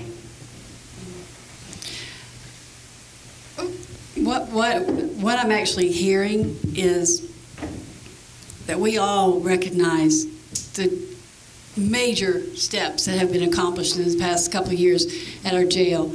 And I know that one of the things that enabled that was a budget that funded many things that we didn't have before, and the loan we took out. If you remember, we have used money in that. So it enabled us to start some of those projects. The hard work of your committee, working with the staff, Mr. Haley, Mr. Bass, you can name 25 people quickly who were part of making all that happen. But what I really hear is we have a duplication here of the responsibilities of the safety committee, a duplication of some of the responsibilities of the criminal justice task force, and also duplication of the county commission, county corrections partnership and force committee. So how do we go about fixing that, where we don't have these duplications? Because I think everybody's on board with wanting to continue to improve and have a better criminal justice system for Warren County. But how do we go about doing that and not be duplicating what different people are doing and wasting time? Maybe is a terminology to put there, but how do we fix this is what I'd like. I think that's what we got to go back to, is you have written an excellent description of things that you'd like to see accomplished, and others feel like they're already working on those things, and maybe somehow or another it's like we need to revisit this one more time. Commissioner Prater. Speaking with Bob Bass told me that committee and Chairman Hilton had done a fantastic job. He said they have done a great job out there. But at the same time, he also said that committee was not set up to be an ongoing committee, but could be made a standing committee by the county court. Now, I remember sometime years ago, we had a jail oversight committee. I sit on that jail oversight committee. We met once a month out there about 8 o'clock every Tuesday or Wednesday morning. And that's what we always had, a jail oversight committee up until a couple of years ago, and then it became a partnership committee. So maybe we need to be looking at the jail oversight committee again. Commissioner Hennessy. Briefly, we sat in the legislative committee meeting, and unfortunately Carl's not here tonight to enlighten us with what he had enlightened everybody here is what he had done for us. But it is recorded in the minutes, the discussion that he had. In front of me, I've got a copy of the mission statement that Mr. Carl D. Bolden said that would be a good way to start this. And it's very limited as to what, in comparison to Mr. Helton's. And also, he said the same thing that Mr. Prater said about the development of that particular committee being an oversight or a temporary standing or special committee. But basically, it reads, review and report to full commission any jail issues such as, but not limited to, population, repairs, maintenance, data storage files, mental health, substance abuse programs, educational committee, ministry, staffing issues, assisting jail and maintaining jail certification, and that was the whole thing behind this committee being started with in the first place. I just thought it was important to bring that to everybody's attention. Mr. Bolden was not there at the time that everybody took the vote to go ahead and move forward with this initiative, and that was what he brought to us during that meeting. Thank you. Okay, Commissioner Bell. I have a statement from Mr. Carl Bolden that he sent me today. He has the flu is the reason why he's not here tonight. And on Mr. Helton's statement, he says, I do not support Stephen Helton's resolution as written, is what Mr. Carl D. Bolden wrote to me, if it come up to be spoke about. Commissioner Ross. I too reached out to some of the stakeholders, and I spoke with Judge Stanley, and he said though he's willing to help anybody. He General Sessions Judge Bill Locke, Mayor Ben Newman, District Attorney Lisa Zavigianis, and others all said they were on the record as saying this is not needed. It's not beneficial, and that we should listen to what the sheriff wants. He was elected. It's his job to take care of the jail and the sheriff's department. We are only there in a budgetary sense. Otherwise, all of this is, in my opinion, it's a moot point. He's told us what he wants to do. We don't have any authority over that sheriff, period. And yet we're sitting here beating ourselves up for nothing. I yield to the chairman. Commissioner Stotts. I'd just like to clarify one point. This has absolutely nothing to do, from my perspective, at all about being over anyone. It also doesn't have anything to do about being over a budget. It is a more collective effort to look at the community and look at the needs of the entire community related to criminal justice. It's not just about the jail. That's why we get in these predicaments to begin with. It's not, criminal justice reform is not just about a jail. It's not just about catch and release. It's about being proactive and looking at all these problems as they occur daily and trying to find solutions for them. And you know what? The definition of insanity is doing the same things over and over and over again, expecting different results. And I'm just saying right now, I respect the sheriff. He is doing a phenomenal job. This has nothing to do with what he's doing or not doing or any other stakeholders. It just simply is saying, again, with county executive has a criminal justice task force. That is wonderful. That may or may not continue. We're simply looking at, the commission is looking at putting in place a safeguard that the commission will always be involved and always have a committee there to ensure that the county has criminal justice reform at the forefront as has been identified by the government at the federal and state level. Thank you. Commissioner Evans. I'm really sorry, Commissioner Bell. When this heater starts running, I can't hear. And I want to clarify, did you say that Commissioner Carl D. Bolden does not support? Okay, and another point I wanted to make, what I'm hearing is good intentions from Commissioner Elton and Commissioner Stotts. I have a couple issues with Commissioner Stotts being on the committee because of his employment as a possible conflict of interest. I have an issue with Commissioner Elton being on it. As you all know, he voted no to everything our sheriff and jail administrator said they needed. Several people on that committee voted no. So I hear you saying you want to assist the sheriff and the stakeholders and all the professionals have very politely said, thank you for your offer, but we really don't want it. It's just really, it's bureaucracy for them to have to report 2 and 3 times when some of these things you want to do are already being done by the task force and or by the safety committee. Thank you. Mr. Chairman, I don't think this has anything to do with who did or did not vote on a budget. That should be dismissed from right now. Okay. That has nothing to do with how anyone voted.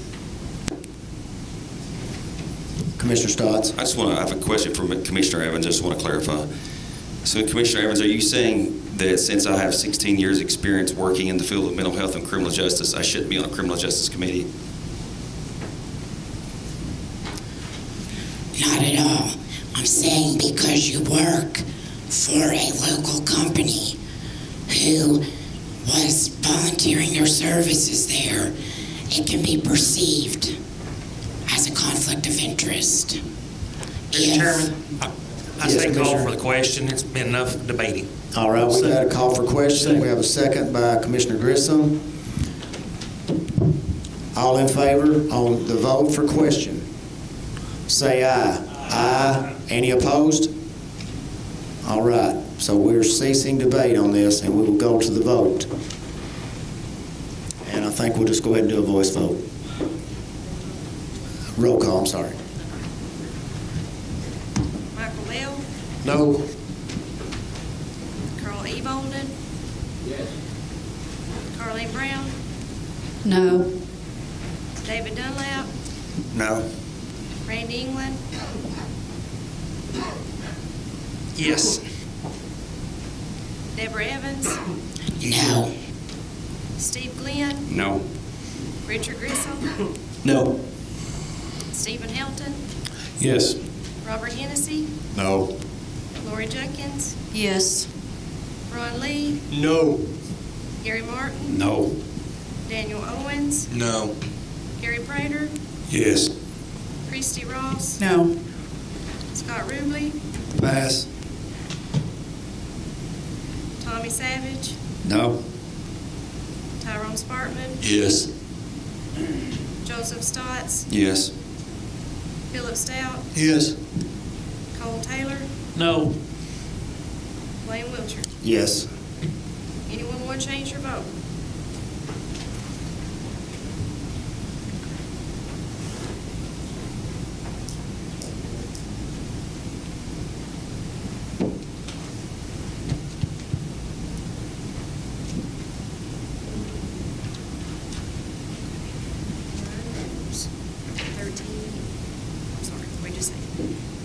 Yeses, 13 noes, one pass. All right, 9 Yes. yeses, 13 noes, 1 pass. Motion fails. Mr. Chairman, before we go on, can we take a minute, about a 10-minute break or 7, 8-minute break, please? Yes, we'll have a 5-minute recess. All right, we've got everybody back, so we'll go back in session. The next item up is item number 7, and that is a transfer GF FY 19/20-9. And that is the sanitation, or I'm sorry, that is the budget transfer to reallocate funds for the county clerk from clerical personnel to data processing equipment for the one-time purchase of computers due to security support for Windows 7, the operating system of the computers coming to an end by Microsoft. So moved. We have a motion from Commissioner Bell. Second. We have a second from Commissioner Owens. Call the roll, please. Michael Bell, Yes. Carl E. Bolden, Yes. Carleen Brown, Yes. David Dunlap, Yes. Randy England, Yes. Deborah Evans, Yes. Steve Glenn, Yes. Richard Grissom, Yes. Stephen Helton, Yes. Robert Hennessy, Yes. Lori Judkins, Yes. Ron Lee, Yes. Gary Martin, Yes. Daniel Owens, Yes. Gary Prater, I'm sorry, I didn't mean to call him, Christy Ross, Yes. Scott Ruble, Yes. Tommy Savage, Yes. Tyrone Sparkman, Yes. Joseph Stotts, Yes. Philip Stout, Yes. Cole Taylor, Yes. Blaine Wiltshire. Yes. Anyone want to change their vote? 21 yes, Motion passes 21 yes. 22 yes. 22, sorry. Thank you. All right, next item is item number 8, Amendment SF FY 19/20-1. This sanitation fund budget amendment will add funds to site development, $25,360, and solid waste equipment, $8,000, offset by an increase in sale of the equipment, $33,360. Move to adopt. We have a motion by Commissioner Ruble, a second by Commissioner Glenn. Anybody want to speak to that motion? Call the roll, please. Michael Bell, Yes. Carl E. Bolden, Yes. Carleen Brown, Yes. David Dunlap, Yes. Randy England, Yes. Deborah Evans, Yes. Steve Glenn, Yes. Richard Grissom, Yes. Stephen Helton, Yes. Robert Hennessy, Yes. Lori Judkins, Yes. Ron Lee, Yes. Gary Martin, Yes. Daniel Owens, Yes. Christy Ross, Yes. Scott Ruble, Yes. Tommy Savage, Yes. Tyrone Sparkman, Yes. Joseph Stotts, Yes. Philip Stout, Yes. Cole Taylor, Yes. Blaine Wiltshire. Yes. Anyone want to change your vote? 22 yes. Motion passes 22-0. Next item is item number 9, Amendment GP-FY 19/20-2, General Purpose Schools Amendment to increase textbooks, $530,000 line item, transfer funds from pre-K regular instruction equipment to transportation, $12,500, accept Healthier Tennessee grant, $1,000, and accept Energy Right money, $33,145. Move to adopt. We have a motion from Commissioner Stout. We have a second from Commissioner Judkins. Anyone want to speak to that motion? Call the roll. Michael Bell, Yes. Carl E. Bolden, Yes. Carleen Brown, Yes. David Dunlap, Yes. Randy England, Yes. Deborah Evans, Yes. Steve Glenn, Yes. Richard Grissom, Yes. Stephen Helton, Yes. Robert Hennessy, Yes. Lori Lori Judkins, Yes. Ron Lee, Yes. Gary Martin, Yes. Daniel Owens, Yes. Christie Ross, Yes. Scott Ruble, Yes. Tommy Savage, Yes. Tyrone Spartman, Yes. Joseph Stotts, Yes. Philip Stout, Yes. Cole Taylor, Yes. Blaine Wiltshire. Yes. Anyone want to change your vote? 22 yes. Motion passes 22-0. Next item is item number 10. That is Amendment GP-FY 19/20-3, General Purpose Schools Amendment to accept Ag Barn donations, $41,500. Assigned match of Ag Barn donations, $41,500. Accept Spark Grant, $36,000. Accept Early Post-Secondary Expansion Grant, $10,000. And accept Middle School CTE Startup Grant, $10,000. Move to adopt. Have a motion by Commissioner Ruble, second by Commissioner Owens. Anyone want to speak to that motion? Call the roll. Michael Bell, Yes. Carl E. Bolden, Yes. Carleen Brown, Yes. David Dunlap, Yes. Randy England, Yes. Deborah Evans, Yes. Steve Glenn, Yes. Richard Grissom, Yes. Stephen Helton, Yes. Robert Hennessy, Yes. Lori Judkins, Yes. Ron Lee, Yes. Gary Martin, Yes. Daniel Owens, Yes. Christie Ross, Yes. Scott Ruble, Yes. Tommy Savage, Yes. Tyrone Spartman, Yes. Joseph Stotts, Yes. Philip Stout, Yes. Cole Taylor, Yes. Blaine Wiltshire. Yes. Anyone want to change your vote? 22 yes. Motion passes 22-0. Next up is our approval of notaries, item number 11.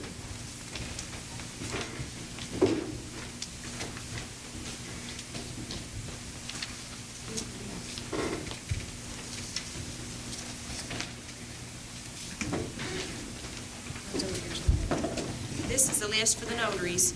Ethan M. Bandy, Sheila J. Cantrell, Samantha Earls, Kathy Fan, Andrea James, Amanda King, Sonia Ramirez, Mara Wanamaker, Brenda Wright, Rosemarie Myrtle McDonald, Jean M. Brock, Lindell Jones, Philip W. Carter, and Emily S. Casey. Move to adopt. We have a motion by Commissioner Bell, second by Commissioner England. All in favor, say aye. Aye. Any opposed? Motion passes. Next is our special presentation. Executive Haley. There was supposed to have been 3 presentations. Ian Riley was supposed to be here about the bike race, but he couldn't be here tonight. I mean, not the bike race, about the bike rack grant that we got. And so that was presented, and so we'll be partnering with the city and also in putting those racks and repair stations around. But we have 2 presentations tonight. One of them was given before the Education Committee. It was a request that they present to the whole commission about the importance of education. So we have Dana Mulligan and Brent Estes here tonight, and then this will be followed by another presentation that we will discuss here shortly. Thank you, Mr. Wilder. We're here on behalf of the Tennessee Education Association, but we're here just as teachers. Bring it with you, though.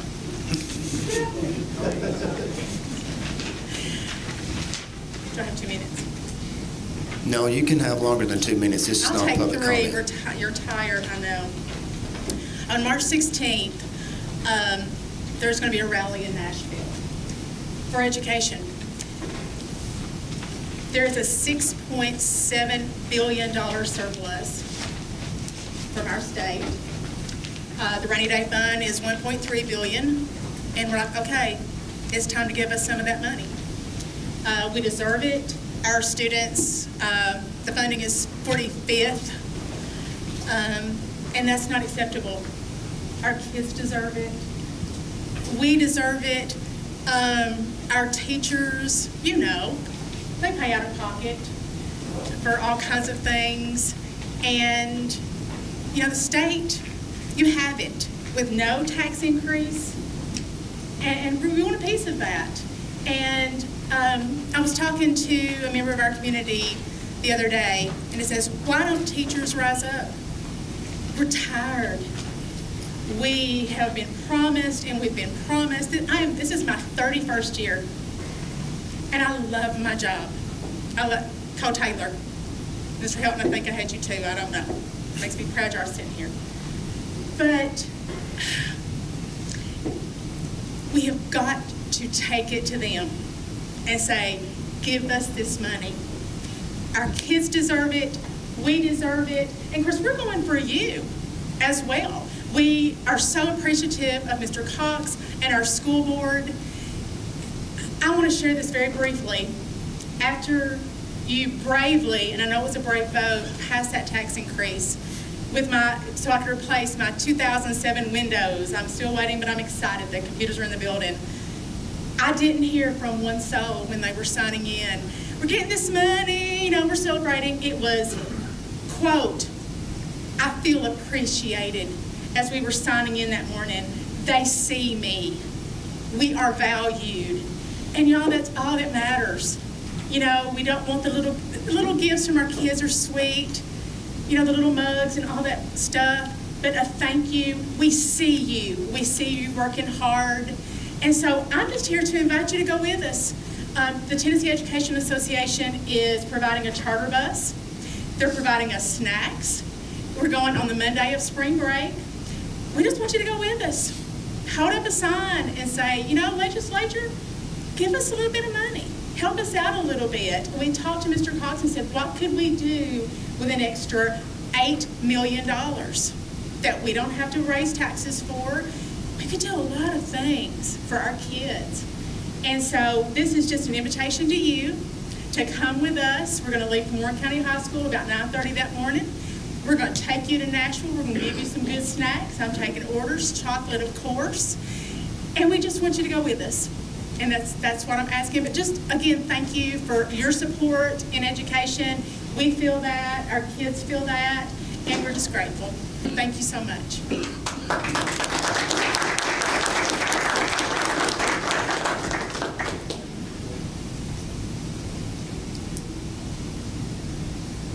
Thank you, Mr. Chairman, Commissioners. My name is Raymond Roberts. I'm current fire chief, North Warren Fire Department. 24 years in the volunteer service in this county. I'm also the president of the Warren County Fire Chiefs Association.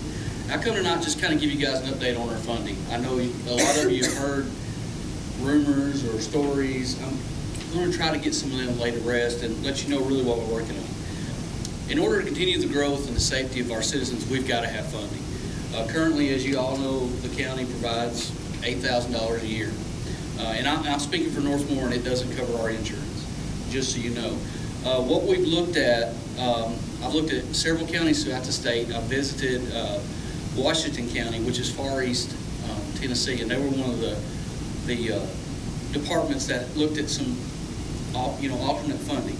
And what we looked at is through our electric cooperative, Caney Ford. I know you guys have all heard that we want to put a charge on the Caney Ford bill, which is true. I've worked with the other 6 fire chiefs, and we're looking at adding a $6 fee per month for residential meters.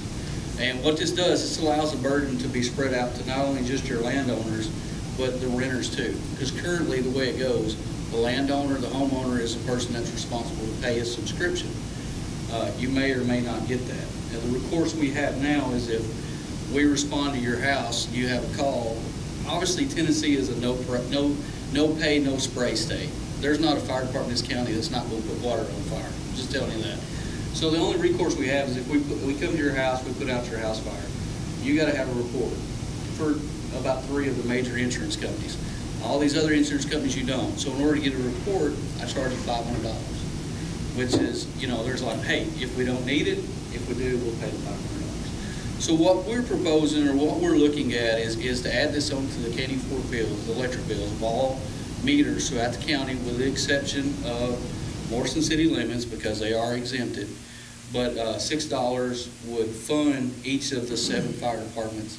And the way we've done it, I got all the fire chiefs together, asked them what they needed for the next 5 years, not just to keep the doors open, but to actually act as a fire department. And we've come up with a dollar, and what we've done is we took the total amount and put out a percentage for each fire department. So the fire departments decided on a percentage. We first thought, hey, we're going to do it by how many meters you got in your area. But if we do that, our smaller fire departments are not going to get the funding they need. That didn't work. The second thing was, what is the assessment on the property values in the area? That didn't work. You know, we've got some departments that don't have higher assessment. So what we've done is just ask them what they wanted. All 7 fire chiefs, what do you need to operate? And I took that and divided it and give them all a percentage. So we come up with $6 a month, and this is just the residential. We're not even talking about commercial at this point, but the residential will fund us, and the amount we get will be 5 years, and we can actually be proactive. We can actually start getting equipment that's not 30 years old. We can get equipment that we feel good about sending our firefighters in. You know, Mr. Helton, you know sometimes you see firefighters out there and you're like, you can't send them in with what they're wearing. And you guys all know it costs us somewhere in the neighborhood of $5,000 to completely equip a firefighter to go into a house. Most of you don't, but if I have a firefighter get injured, I've got to go to the house and tell them they're injured. And they're not going to be injured because they don't have good equipment. So that's what we're here for. Just wanted to open to you if you got some questions. I mean, we're still very early in this. We've been working on it for 6 months. The other options is, and I'm going to go ahead and let you know, it's fire tax. Nobody wants a fire tax. Nobody wants a county fire department. I can tell you the 7 chiefs in the county do not want a county fire department. But that was one way to do it. The other one is the county just funding us completely. But again, we're going to be a county fire department. Nobody wants that. The other way was to do this alternate funding. So we've run this by CTAS, and they're absolutely in love with it. So I think as we continue to work and maybe have something to present to you in the near future, we would love your support. And if anybody is interested in coming to one of our fire chiefs meetings, you'll get with me. I don't care to invite you and let you see what we're doing. But there's some good things in the county, and we're working on some good things. But I want to stress that this has been the 7 fire chiefs. Nobody has been involved in these meetings other than the 7 fire departments you have in the county. So. Mr. Roberts, I want to make sure, because I'm actually, sure, I pay dues to North Warren, and so that will basically do away with the dues that we pay currently. Yes, the dues will go away, and probably your $56,000 that you're giving the 7 fire departments will go away as well. But we'll put the burden on the people where it should be. And I'm not trying to, I'm going to be paying mine. You know, everybody will be paying theirs. But as you don't know, if you're in North Warren, and I speak to North Warren, ISO rating is very important when you pay your insurance. And a lot of folks don't know. If you have Farm Bureau, we have a 6Y rating in North Warren. That saves on average of 30% on your homeowner's insurance. Insurance won't tell you that. You've got to bring that up. So what we want to do is once we get the funding and get the equipment for all these fire departments to lower their ISO rating, it's only beneficial to the county and everybody living here. Yes, sir. Question, and this might be more of a question for the manager of Caney Fork, Mr. Bill Rogers. Can he come up, can he answer this question? Let's just say, I'm just speaking theoretically, $6 is not a problem for me personally. Some people may not want to pay the $6 a month.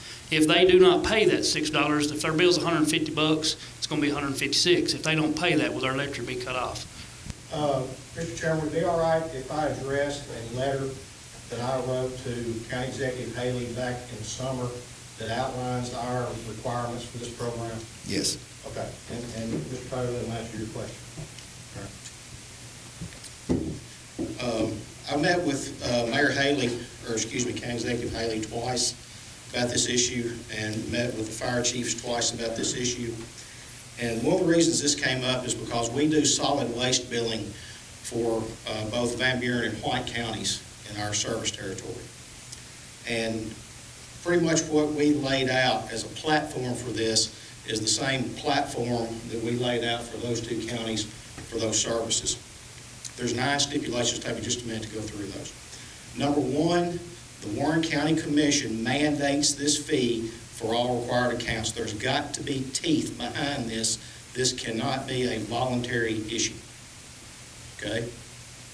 Number 2, the Warren County Commission will determine the person, committee, or entity that will be responsible for policing the program and determining if any exemptions will be provided. The Warren County Commission will set the fee and determine if the fees will be differentiated by class, i.e. residential, small commercial, large commercial, etc. Caney Fork will charge 60 cents per bill per month. That's our service charge for providing the fee. So in the case that Raymond presented, if they charge 6, we're going to get 60, they get 540. Okay? And it'll be 660. As long as this body sets it, we don't care. Right. Okay? Let's see. Caney Fork will collect the funds, deduct our processing fees, and deposit the balance into the approved bank account once per month via ACH transaction. Here's to your point, Cole. Electric service for Caney Fork members will not be disconnected for failure to pay the fee. Any members that are delinquent on this fee will be reported to the policing entity. If they pay their electric bill to us and stay in good standing as a member of the co-op, then they're in good standing with us.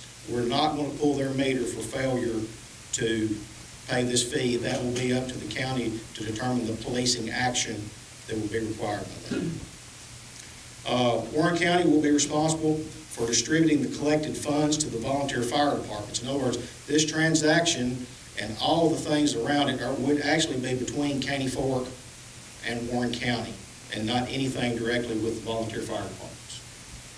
Okay. And then lastly, I've got two more.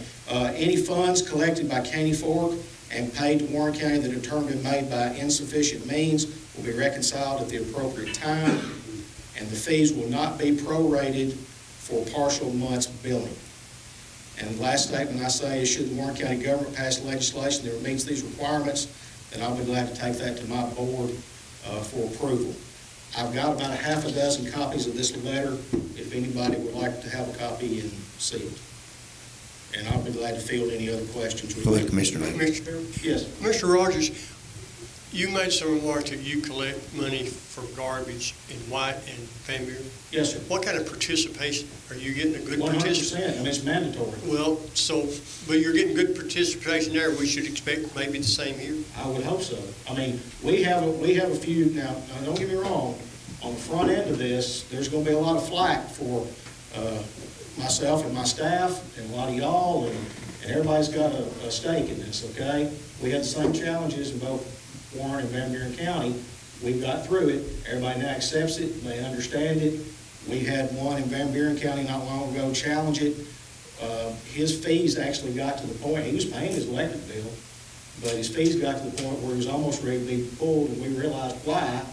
And so we just turned it over to the county to deal with. And again, this is an issue between the members in the county for something that's really not our business, but we're glad to try to help with this. Does that answer your question, Mr. Lee? Ethan? I have a question. Mr. Bell? What if, say, a homeowner has more than one meter? Are they going to be charged, every meter is going to be charged $6? Again, that's where the committee or entity that you assign to this will be in charge of determining if any exemptions exist and why. That's y'all's decision, not ours. We will help you identify what's residential, small commercial, and large commercial, and we'll help you identify the nature of what's going on, but it would be up to the policing entity to determine whether there would be any exemptions allowed. Why my question is, there's a lot of nurses. Let me speak to that, because we've already discussed this. No, you will not. You'll be charged for 1 meter. If you have a milking barn, that's going to be like a commercial, but it's going to be under the usage where you're not going to be charged for that. If you own 5 houses, you're only going to be charged for that 1 meter. Now, if you're renting out 4 of them, your renter's it's going to be in the renter's name, so they'll be charged for it. Well, you take a lot of nurserymen in this county. The pumps are going to be lower. They just got meters for the pumps. They're going to be lower, and they're not going to be charged. Right. Again, those are all stipulations to be determined, I would assume, in conjunction between the fire chiefs and the policing entity that y'all determined for this to go through. And we've already done this work for who's going to be exempt, because we don't want you guys to have to worry about it. We're not county departments. We need your help with the funding, but there's no sense in you having to waste your time there. We have 7 fire chiefs that can sit on the committee. If you want to put some in there, that's on you. But we're not going to be a county department. Unless you want to fund this fully. And, hey, we can talk about it. I think one of the issues here has to do with this mandating of the fee, and I'm going to yield to either Councilman Taylor or the county attorney about this, because y'all don't actually have any jurisdiction as such over them, then I think there's got to be some other things done for this to be able to be mandated. Okay? Anything else that I can address for anyone? This is more just in general, the importance of this as a rural fire department, to key on what Ramey is saying. A lot of the fire departments, in case you're not aware of it, they're running 30-year-old and plus equipment. And these pieces of apparatus are $500,000 pieces of equipment. And to equip them, it costs sometimes even that much, depends on what the unit is and what it's set up for. Most of our units, and I don't know, Ramey, you may have a number on that, of how many fire trucks we actually have in the county and how many of those fire trucks are actually, 10 years or older. Yeah, if you look into NFPA standards, we have, I think, 3 trucks in the county that meet it. So if you look at when you're a volunteer department, its own entity, they give you a little bit of leeway with that NFPA standards. But in what Executive Haley were talking about, if it becomes a county fire department, you're going to have to look at putting about 14 to 16, maybe 18 trucks on right away. And like you said, at $250,000. Our newest truck for our department is a 1999. It costs us $90,000 for a strip truck and about $20,000 to equip it just to fight fire. Another $20,000 for extrication equipment. So we're able to do some things, but we're not where we need to be. Anybody want a copy of this? Yeah. Thank you. All right, real quick. I'll give you copies here when I know somebody. At this time, we have announcements, and I want to make 2 announcements. One for Ashley Bowden, who wasn't able to be here. She's been working really hard with Sherry and the staff there at the Animal Control and Adoption Center for our next Adopt One day out there on March the 7th. I know the Adopt One will go from 9 to 11, and I'm not sure how long will the day last out there, Sherry? Till 2 o'clock, and they're going to have games for kids and things for adults also, and it's just a good time to come out and see what's going on out there. You can sponsor an animal for adoption. You can walk a dog. You can pet a cat. I mean, they believe me, they'll just enjoy you being there, and you'll enjoy being there, so remember that. And also, this year, the Elected Officials Day at the Habitat House, which I know Executive Haley is there every Saturday when that thing is getting built. But if you want to come out and join some of your elected officials, I hope more people on the commission will come. We'll actually be there on April the 4th, and we'll be working that day on different items. But I know Gary at Prater's Barbecue is going to provide us a meal, so you'll get a good meal and you'll get to see some people and do some good work. So don't forget that day, and you've got the information in front of you. Executive Haley. Well, I was going to reiterate the same thing. So we're getting ready to start the newest Habitat House, and so it's a community and volunteer team spirit that really actually makes that happen. And those of you who have been there, you know how it changed the lives of those individuals who received those homes.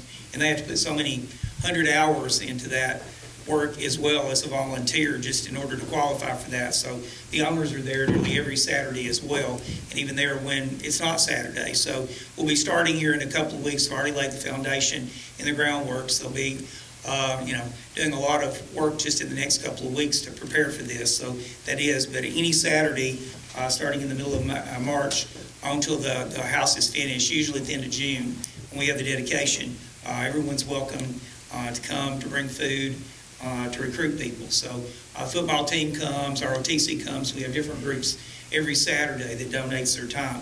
Bridgestone, a lot of the industries do as well. In fact, Bridgestone built one house by themselves, basically, right off of Sparta Street. A couple of other things, it's in my notice, but one of them I didn't have the date for, but the TCSA, Tennessee County Service Association, Elected Officials Day in Nashville will be March 2nd and 3rd. I think March 2nd is a reception that night, and March 3rd is the day on the Hill. The Chamber's Legislative Breakfast will be March 27th. And then Bologna Day, which several of you participate in, will be April 7th in Nashville also as well. And just a reminder, if those of you, I've had a couple of people just since I announced it, but to announce again that this Saturday will be the second gun carry permit class that I'm sponsoring. And so Stuart Whitman will be the instructor again. And so there's an online process. I think Treva and Tyrone signed up for it as well. So there's an online process, and you have to print out a sheet to take in order to get your permit. And the shooting portion of the class will usually be right after that, weather permitting. So Nothing else. Thank you. Question. Yes, Commissioner Yes. Savage. If somebody could, please put a copy of the County Fort letter that Mr. Rogers had on the county's website, and we can just all print it off then. We can send it out to you. Okay. Commissioner Taylor. Thank you, Mr. Chairman. I'm not necessarily sure that this is a have to announcement, but I want to announce it myself because I've had some questions from some of the people of the county, and I've already reached out to a few of the commissioners and stuff.